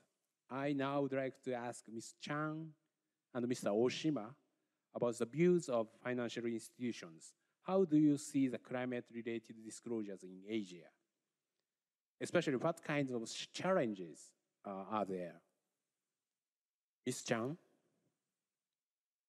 Thank you very much for the opportunity to share with you our views and the recommendations that we have learned the hard way at DBS. With TCFD, we are the first Singaporean financial institution to adopt such recommendations for our reporting. We have been doing that for 3 years. The way that my team is organized at DBS is actually symbolic and mirroring the TCFD purposes, looking at both risks and opportunities. My team is responsible for conducting the environmental social governance due diligence, but at the same time, also identifying solutions and providing advisory to companies how they can make a transition into more resource efficient and lower carbon operations. We do see the convergence of risks and opportunities coming together. This is symbolic of our view how to approach TCFD. It is not only for compliance purposes, it is not only for reputational purposes, it's not only for branding and PR, it is something that will inform our strategy, our customers' strategies. They will be able to pinpoint areas where they can mitigate and adapt to climate change impacts. So I would really recommend many of the companies in attendance who are still considering TCFD adoption to really approach it with both lenses, risks and opportunities. When it comes to the challenges of reporting against TCFD for a financial institution, the main one is that the bulk of our emissions profile comes from our customers' emissions, the Scope 3 emissions. And if our customers' emissions disclosure is found lacking, the banks would have to make all sorts of imprecise assumptions and use of proxies to estimate their emissions, which is not ideal for risk management. So as a start at DBS, we are now encouraging the customers that we do business with to start measuring their greenhouse gas emissions. And sometimes this will be included as a condition of financing. We have also structured many sustainability-linked transition-type financing, whereby we incentivize customers who start measuring the emissions, setting reduction targets by reducing the interest margin on the loans. So I hope that with financial institutions playing our part, providing the incentives, more and more companies in Asia will be able to adopt better disclosure. Thank you. Thank you very much. Mr. Oshima, please.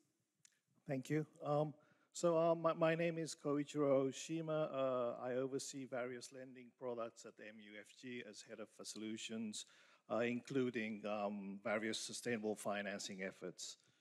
At MUFG, we signed up for TCFD in 2017, and since then, as the world has developed, we have introduced ideas such as MUFG environmental and social policies, or certain target goals for carbon emissions. Also this year, we have declared carbon neutrality by 2050, probably be the first bank to do so in Japan this year. Now, together with all these efforts, we have been improving our disclosure along the guidance from TCFD, and then this has been a great help for us, because I think, in order to explain our efforts, this is a good platform with a unanimous, with a constant reporting style that it makes everybody easy to understand your efforts. As for the situation of reporting in Asia, I'd like to say that, in Japan, a lot of companies have signed up for TCFD thanks to the effort made by Japan Consortium. But in Asia, I think the situation differs from country to country, company to company. The understanding of reporting is still different, and as the importance for ESG and carbon neutrality, develops stronger day by day, I think the importance has to be recognized by these companies as well. For financial institutions like ourselves, it is important to, the first step looking at TCFD disclosure is the first step in analyzing whether a certain company has its strategies, aligned with certain goals such as the Paris Agreement or certain national determined goals. So for us, our hope is that a lot of companies will, take up TCFD for their disclosures going forward, which makes it easier for us to, analyze these kind of situations. For us, in Asia especially, with transition being more difficult, probably compared to like Europe and Americas, we believe that transition steps are important, and in order to analyze and understand that direction, I think reporting becomes key in that transition evaluation process. Thank you. Thank you very much. It seems like in emerging markets like Asia, company faces more difficulties to decarbonize its business. And decarbonization in Asia cannot be achieved quickly compared with other regions such as Europe. So transition is more important in Asia than it is in Europe. And finance for such transition is critical in Asia. Ms. Tan, from your viewpoint, what are the difficulties or challenges for climate-related disclosures? And also, we touched on the transition. Please share with us Ayala's transition strategy.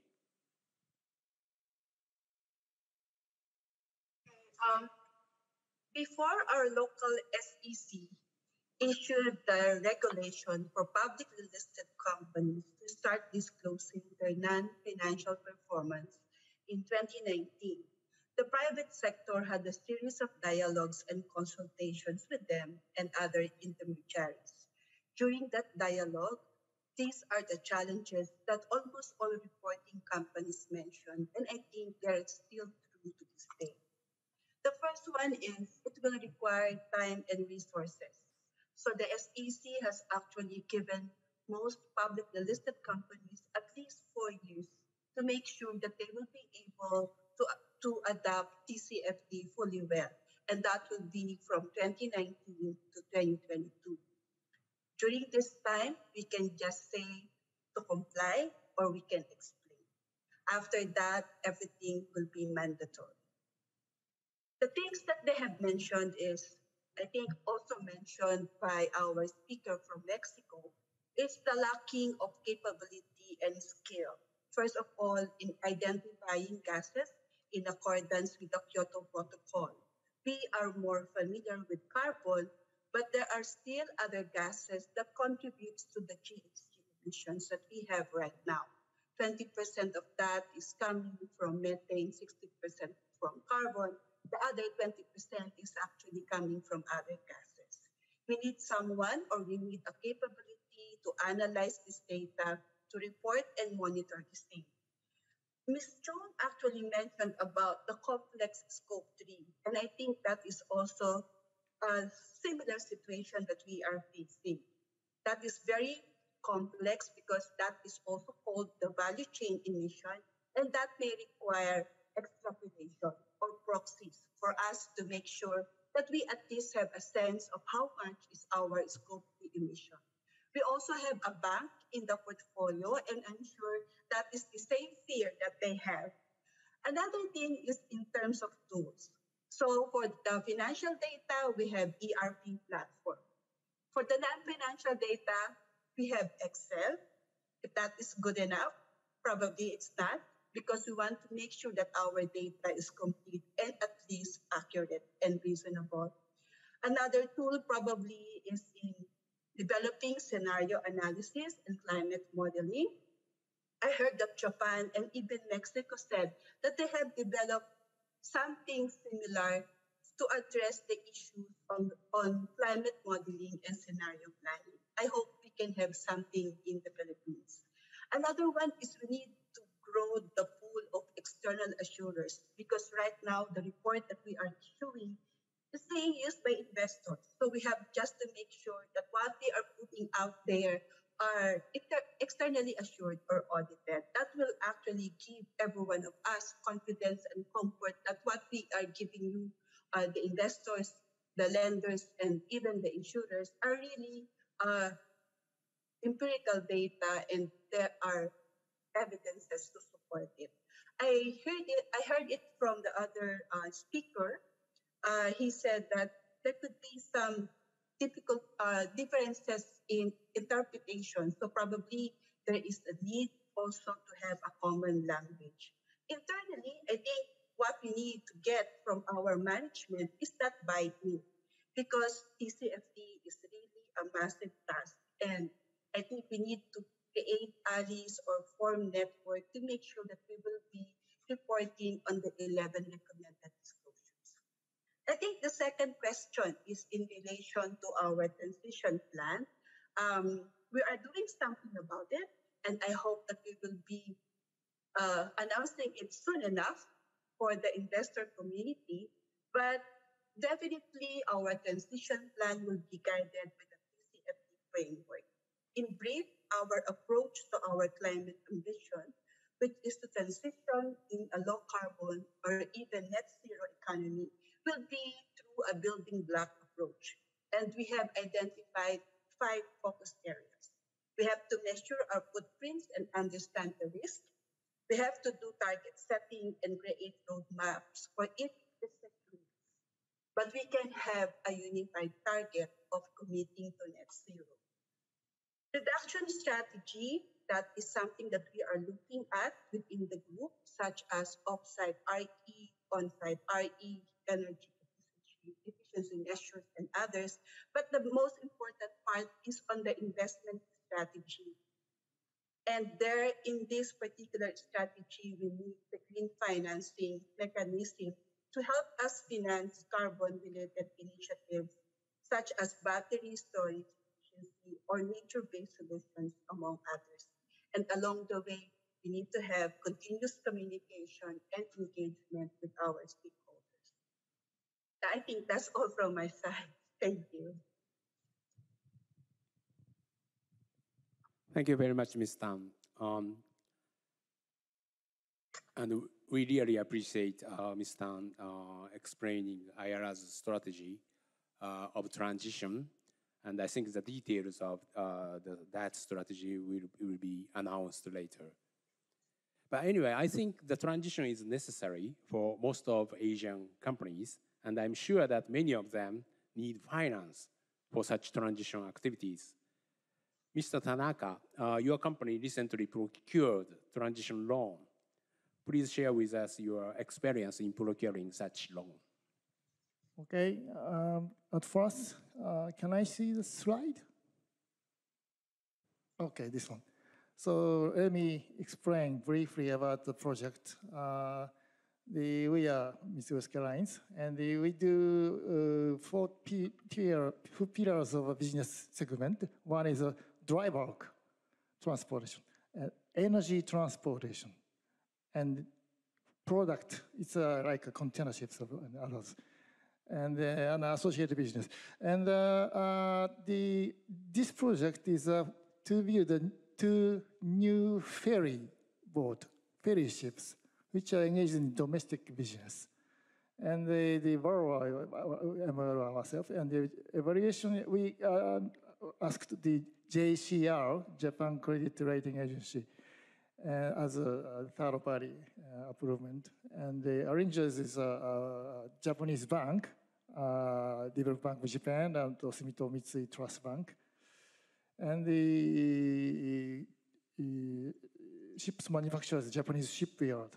This and transit strategy, as appreciated by this transition loan, the under part, 4 strategies we have. Adaptation of a clean alternative fuels for shipping company to change fuels is a real solution. And also the technology, enhancement of energy saving technology, we are trying to upgrade using such as wind sail for saving the energy, including CO2. And the building business models to enable net zero GHG emissions. This is that we are trying to be involved in the rule making. And also we are proactively attending to the kind of coalition, international coalitions, and to exchange views of for reducing the GHG. And the last one is expanding the low carbon and decarbonization projects through as a real business. MR Group's concentrated strengths, such as we are doing logistics business, and which is providing the good supply chains to everybody. So this is a brief introduction of the project. And okay, then let me explain about the transition loan outline. As I explained before, first part of my speech, we established the environmental vision where we committed to reduce greenhouse gas down to net zero until 2050. And we have decided to build the first energy fuel domestic ferry in Japan. LNG is not net zero fuel emission. However, at this moment, at this stage, to reduce CO2 directly and immediately is to use energy as fuel. And this is first case in Japan to build a ferry, because we don't have any supply chain of energy in Japan. Maybe some people are surprising, because Japan is importing a lot of energy for utility plant. However, as fuel for transportation, there is no good supply chain. So this is very challenging. But as I explained, we have strong strategy for reducing GHG, and we should challenge this one. And also, as everybody knows, in order to get transition loan, there are some codes for a couple of regulation rules, which are such as the strategic matter and also science-based target we need to show, and also as a materiality we need to show our real business plan. And that's all these issues are approved and recognized, and to our goodness, finally we have successfully get the finance. And also condition of these loans are rather good, securing the competitive financial condition for building this energy ferry, rather than applying standard loan. So this is one of the maybe model case for other stakeholders. Okay, that's all. Thank you very much. Thank you very much. It is very interesting to hear that the financial conditions MOL has obtained is more competitive than those in standard loans. It's very interesting. Now, I understand Ms. Tang must leave in 7 or 5 minutes or so, because the subject is transition. So I would like to ask the transition financial policies to Ms. Chang and Mr. Oshima. But before that, Ms. Tang is leaving. I'd like to ask Ms. Tang this question.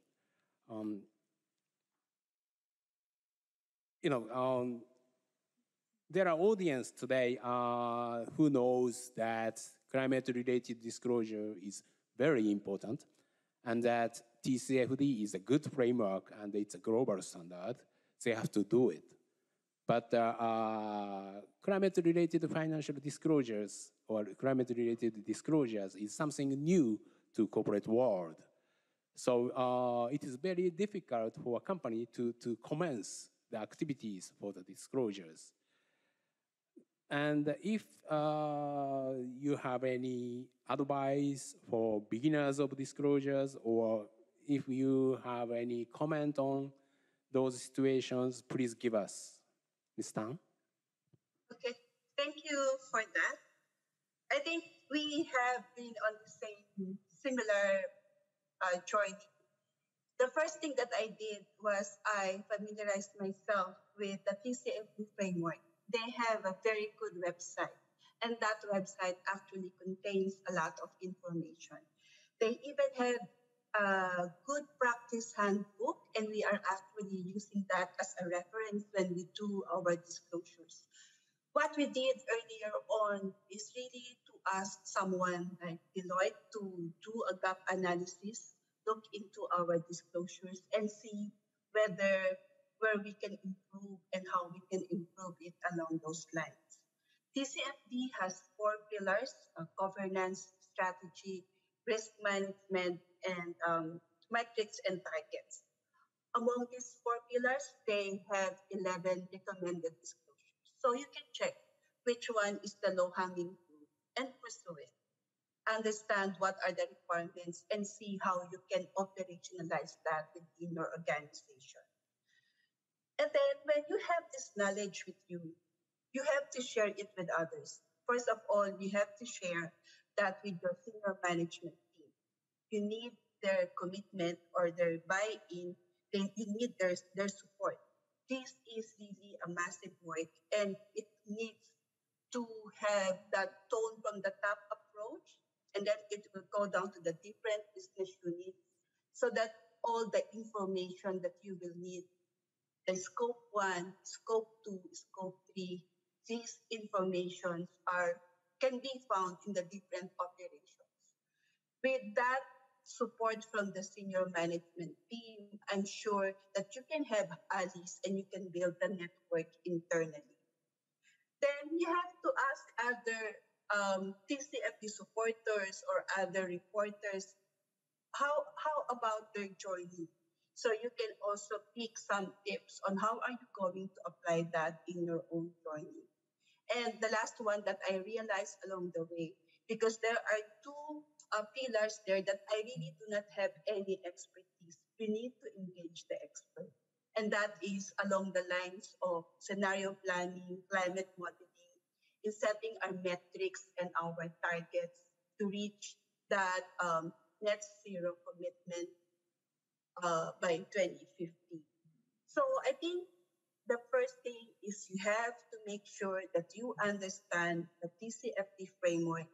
You have to build that credibility, then talk to your senior management team and explain to them the benefits of doing so. Take out the compliance box. I think that one is very easy, and they will just say it's just for compliance.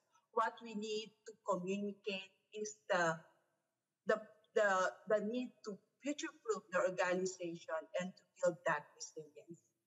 Communicate every now and then, or communicate more regularly and consistently along the requirements of TCFD. I think that is what I can share at this moment.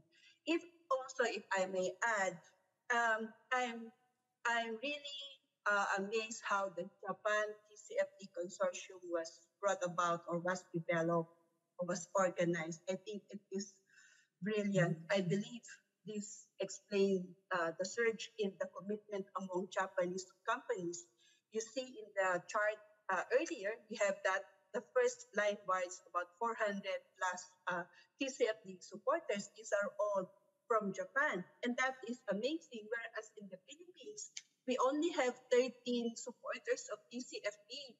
And half of that is actually from our group, from the Ayala group. So 50% of the supporters from the Philippines is from the Ayala group.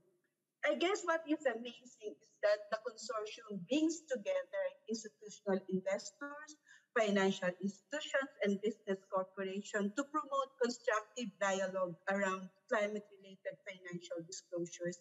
And I think this channeled the funds to finance strategic action and industrial innovations for a low and zero carbon economy.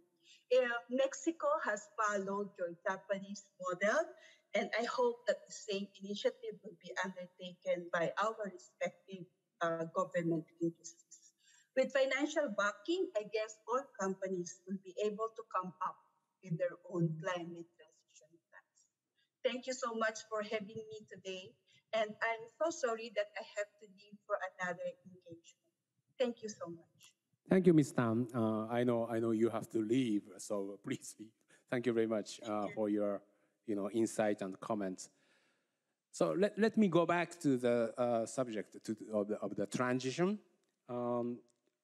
Given the transition finance in Asia is very important, I'd like to ask Ms. Chang and Mr. Oshima about your financing policy and engagement activities for transition finance. Ms. Chang? I completely agree that transition in Asia is more important compared to the more developed markets in Europe or North America. That's because of the stage of economic development that we're in, and also whether the alternatives, the greener solutions, are commercially available and affordable at this point. Knowing that transition is very important, we came out with a transition finance framework and taxonomy last year.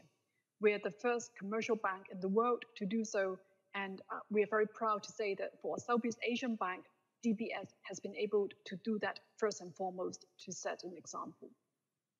With transition finance, using the example that Mitsui OSK MOL, the transition loan as an example, is a very good demonstration how to do transition loans correctly. Because we do not want to run the risk of showing transition loan or bond as being inferior of doing green bond or green loan. In fact, when transition is credible, you can demonstrate this is just the beginning or the connection to the pivot and the transformation of the business operations that it is in. When you talk about transition, you also need to talk about the endpoint, the destination. What would be the end goal, the strategic vision of the company? Is it to be aligned with the Paris Agreement, or to be net zero by 2050, or any time on the time horizon? When we do and structure transition finance transactions, we look at a number of things to inform our structuring.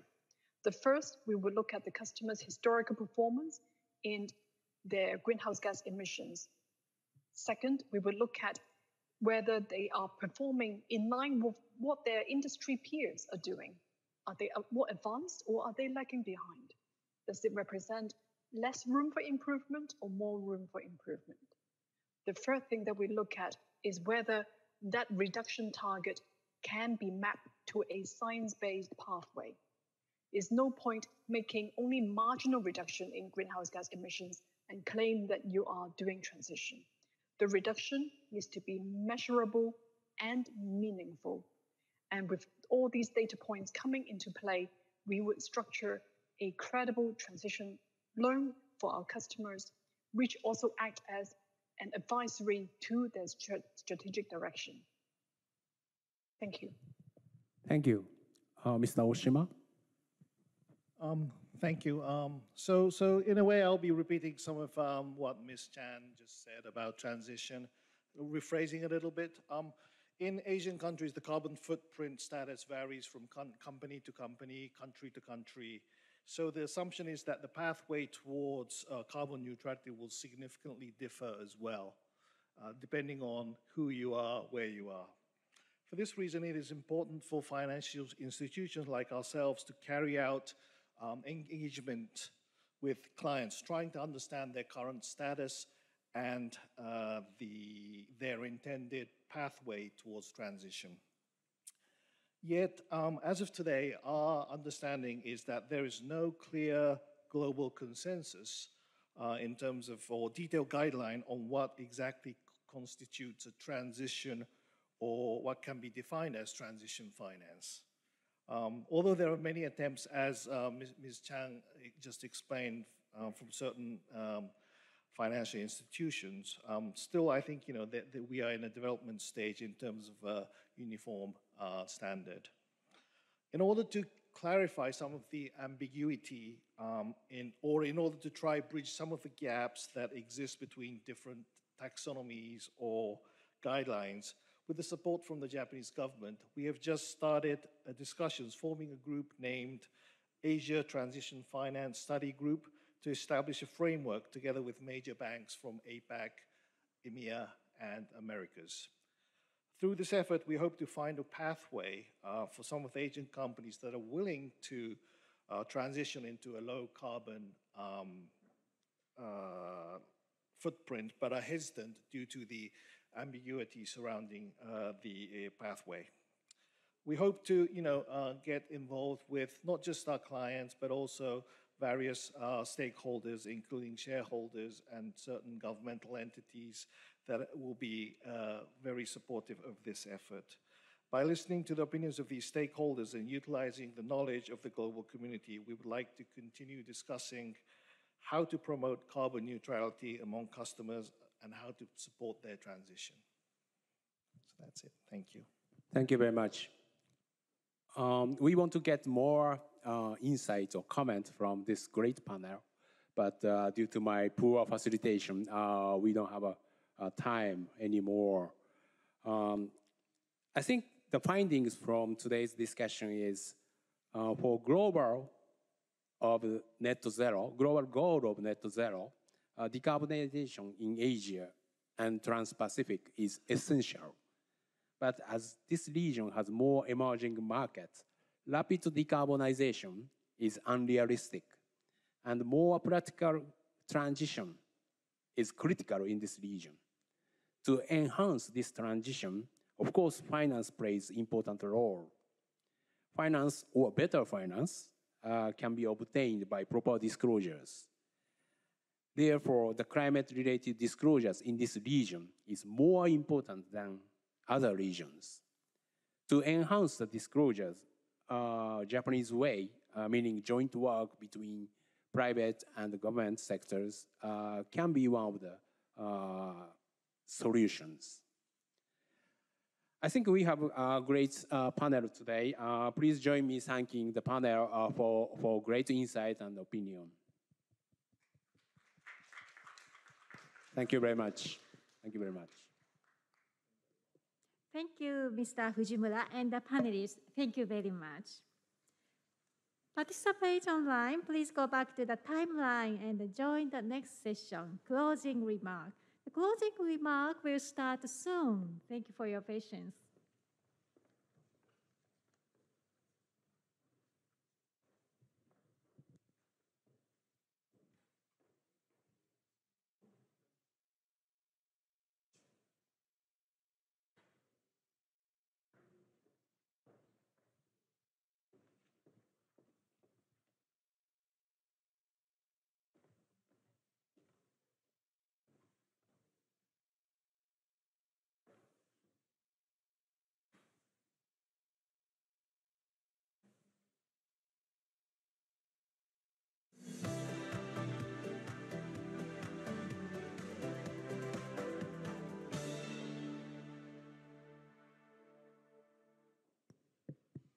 Lastly, Mr. Mizuno Hiromichi, Special Envoy of UN Secretary General on Innovative Finance and Sustainable Investment, will give the closing remark.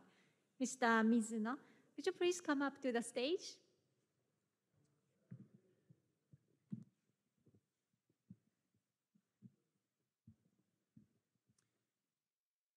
Good evening, ladies and gentlemen. My name is Hiro Mizuno. I'm a special envoy of United Nations Secretary General on Innovative Finance and Sustainable Investment. On behalf of UN Secretary General, I'd like to thank you for all your effort thrown into this successful event. Ministry of Economy, Trade and Industry, METI, and the World Business Council for Sustainable Development, and the Japanese TCFD Consortium. This is the third successful event to focus the discussion on the TCFD disclosure. UN is trying to promote the Sustainable Development Goals, which is the 17 goals which world agreed to achieve by 2030. And the climate change is one of the most important goal and important agenda for us to achieve, to make sure we achieve the Sustainable Development Goals by 2030. This year, 2021, is very important year, given the momentum created by world leaders, including Prime Minister Suga of Government of Japan, who committed carbon neutral by 2050.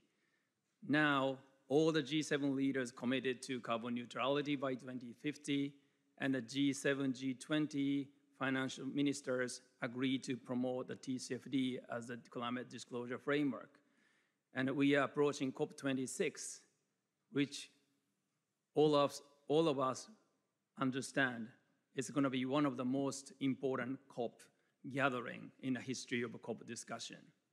So this is very important timing, and we have a strong appreciation for Japanese government and all the people who brought this event together. And having seen all the panelists and the speakers who continuously contributed this event, it shows the world appreciation for the importance of this TCFD Summit. So I hope this will continue into 2022 to remain as a forum to discuss the importance and most recent developments of the TCFD disclosure. So today, listening to keynote speakers as well as the 4 panel discussions, there are several important points were made and shared. The first panel discussion, we heard from asset owners and asset managers, the role of asset managers in the promotion of TCFD disclosure. It has been agreed asset owner should play the key role, but at the same time, asset managers and also the banks and other financial institutions should enable asset owner to promote this agenda. They also discussed the importance of the collective engagement and the continuous and responsible ownership rather than just divesting the portfolio company out of their portfolio to make the portfolio look more carbon-free or less carbon-heavy portfolio. And they also confirmed that the TCFD will provide the core of any efforts to integrate or standardize the climate-related financial disclosure. So it is very encouraging that all the panelists to confirm that they would recommend all the stakeholders, including financial institutions and corporates, to implement the TCFD disclosure. On the second panel, the effort to improve the quality of TCFD disclosure, they even pushed the envelope further, talking about importance of the Scope 3 disclosure. We must promote the lifetime assessment of carbon footprints of all the businesses and the investment portfolio. And to achieve that, Scope 3 disclosure will turn the key. And at the moment, even among the signatories of TCFD recommendation, very few companies already made a Scope 3 disclosure. I totally understand that the practical challenges to do a Scope 3 disclosures, but I think there's a consensus on the panel too that the Scope 3 disclosure will be very, very important. And how to calculate the Scope 3 number is going to be determined by the discussion among the investors as well as the policy leaders. Related to that, I think there's increasing expectation among corporates as well as the financial institutions for international effort to standardize matrix. So ISSB's the move and recent commitment of IFRS to bring all the different climate disclosure together are being appreciated. We just need to make sure that that's not going to produce new standard to make it more complicated or create the sort of a tick box exercise so that everybody wouldn't lose the real principle of the Scope 3 disclosure. So on a panel 3, we discussed about the TCFD and the transition strategy. And I also discussed on the panel 4 the importance of transition finance. On one hand, we need to accelerate transition to the sustainable energy or sustainable businesses. And some of them define that as a pure green business, a pure green project. But at the same time, we realize that there's a need for transition. We can't wait everybody until it becomes realistic for them to turn their business purely green. But we just need to make sure, in the meantime, we just need to accelerate a transition to less carbon-heavy project or less carbon business model. And if we fail to provide the capital to that transition, we will end up a lot of either greenwashing or just the stranded asset. So the importance of a transition strategy has been discussed. And to make the transition finance real or not the TCFD or ESG washing, we just need to present the clear roadmap and also the transition pathway. So we are going to push the government to create the roadmap for the industry as a whole, and we are going to push each businesses to come up with a clear transition pathway to enable investors to feel confident to providing the capital for transition, not for transition washing. So I think the importance of transition or transition finance has been very clear. And listening to the panel 4, it is also the very clear need from the developing part of the world. And we talked about the Trans-Pacific, but in Asia, we see a lot of companies and countries need assistance, not only political assistance, but also the financial assistance by the developed countries. To do that, we think the TCFD or disclosure framework also help us or facilitate more capital flow into developing countries to assist them to transit to the greener economy as soon as possible.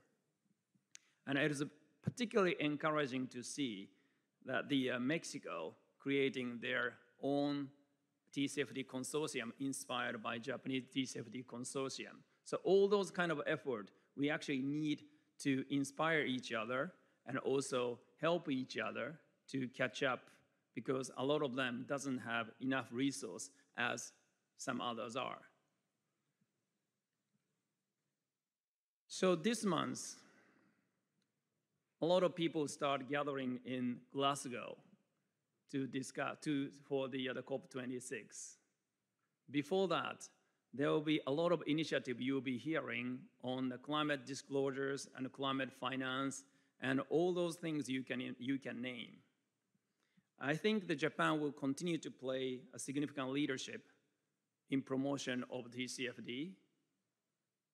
But I just wanted to clarify one point as my closing remark. Ultimate goal of TCFD disclosure is not disclosure itself. We are going to make TCFD disclosure as a framework where people can gather to discuss issues related to climate change and inform the investor to shift the money to accelerate the transition, and also inform the corporate executive to prepare for possible impact on their businesses. So at the end of the day, ultimate goal of TCFD disclosure is not to embarrass people with their current, the risk related to the climate change. It's more about how to facilitate shift in the capital shift, and also the business shift, and the shift of the people's lifestyle. And that should be guaranteed and also properly analyzed by the same matrix. And we have really strongly hope that the TCFD recommendation will provide that core framework, and all the participants of this conference will continue to become a cheerleader of TCFD recommendation. And the more companies and the more institutions agree to promote or agree to produce their TCFD disclosure in their financial reporting, we will set the ground for the government to make it mandatory. So this is one of the very few cases in the history of financial industry. Private sector is actually calling for the regulatory intervention to make it mandatory so that they will be able to get onto their job immediately rather than thinking about what kind of the rule they have to play with. So thanks again. This is a great opportunity for all of us. And I think the TCFD sounds very technical, but this provides real incentives and a real motivation for all the participants and all the stakeholders to join the forces to promote the sustainable economy and a sustainable world. Thanks again. Thanks, METI, and thanks TCFD Consortium, and thanks World Business Council for Sustainable Development, and all the participants for your passionate participants, and also all the panelists and the speakers for your insight. It was a great opportunity for all of us. Thank you very much. Thank you, Mr. Mizuno. Thank you very much. This concludes the TCFD Summit 2021. We will be sending questionnaire to participants today via email. We appreciate your cooperation in filling out the questionnaire. Your opinions will be valuable in planning for and improving the TCFD Summit. Thank you for your participating in the TCFD Summit 2021 today. I hope to see you next year in TCFD Summit 2022. Thank you.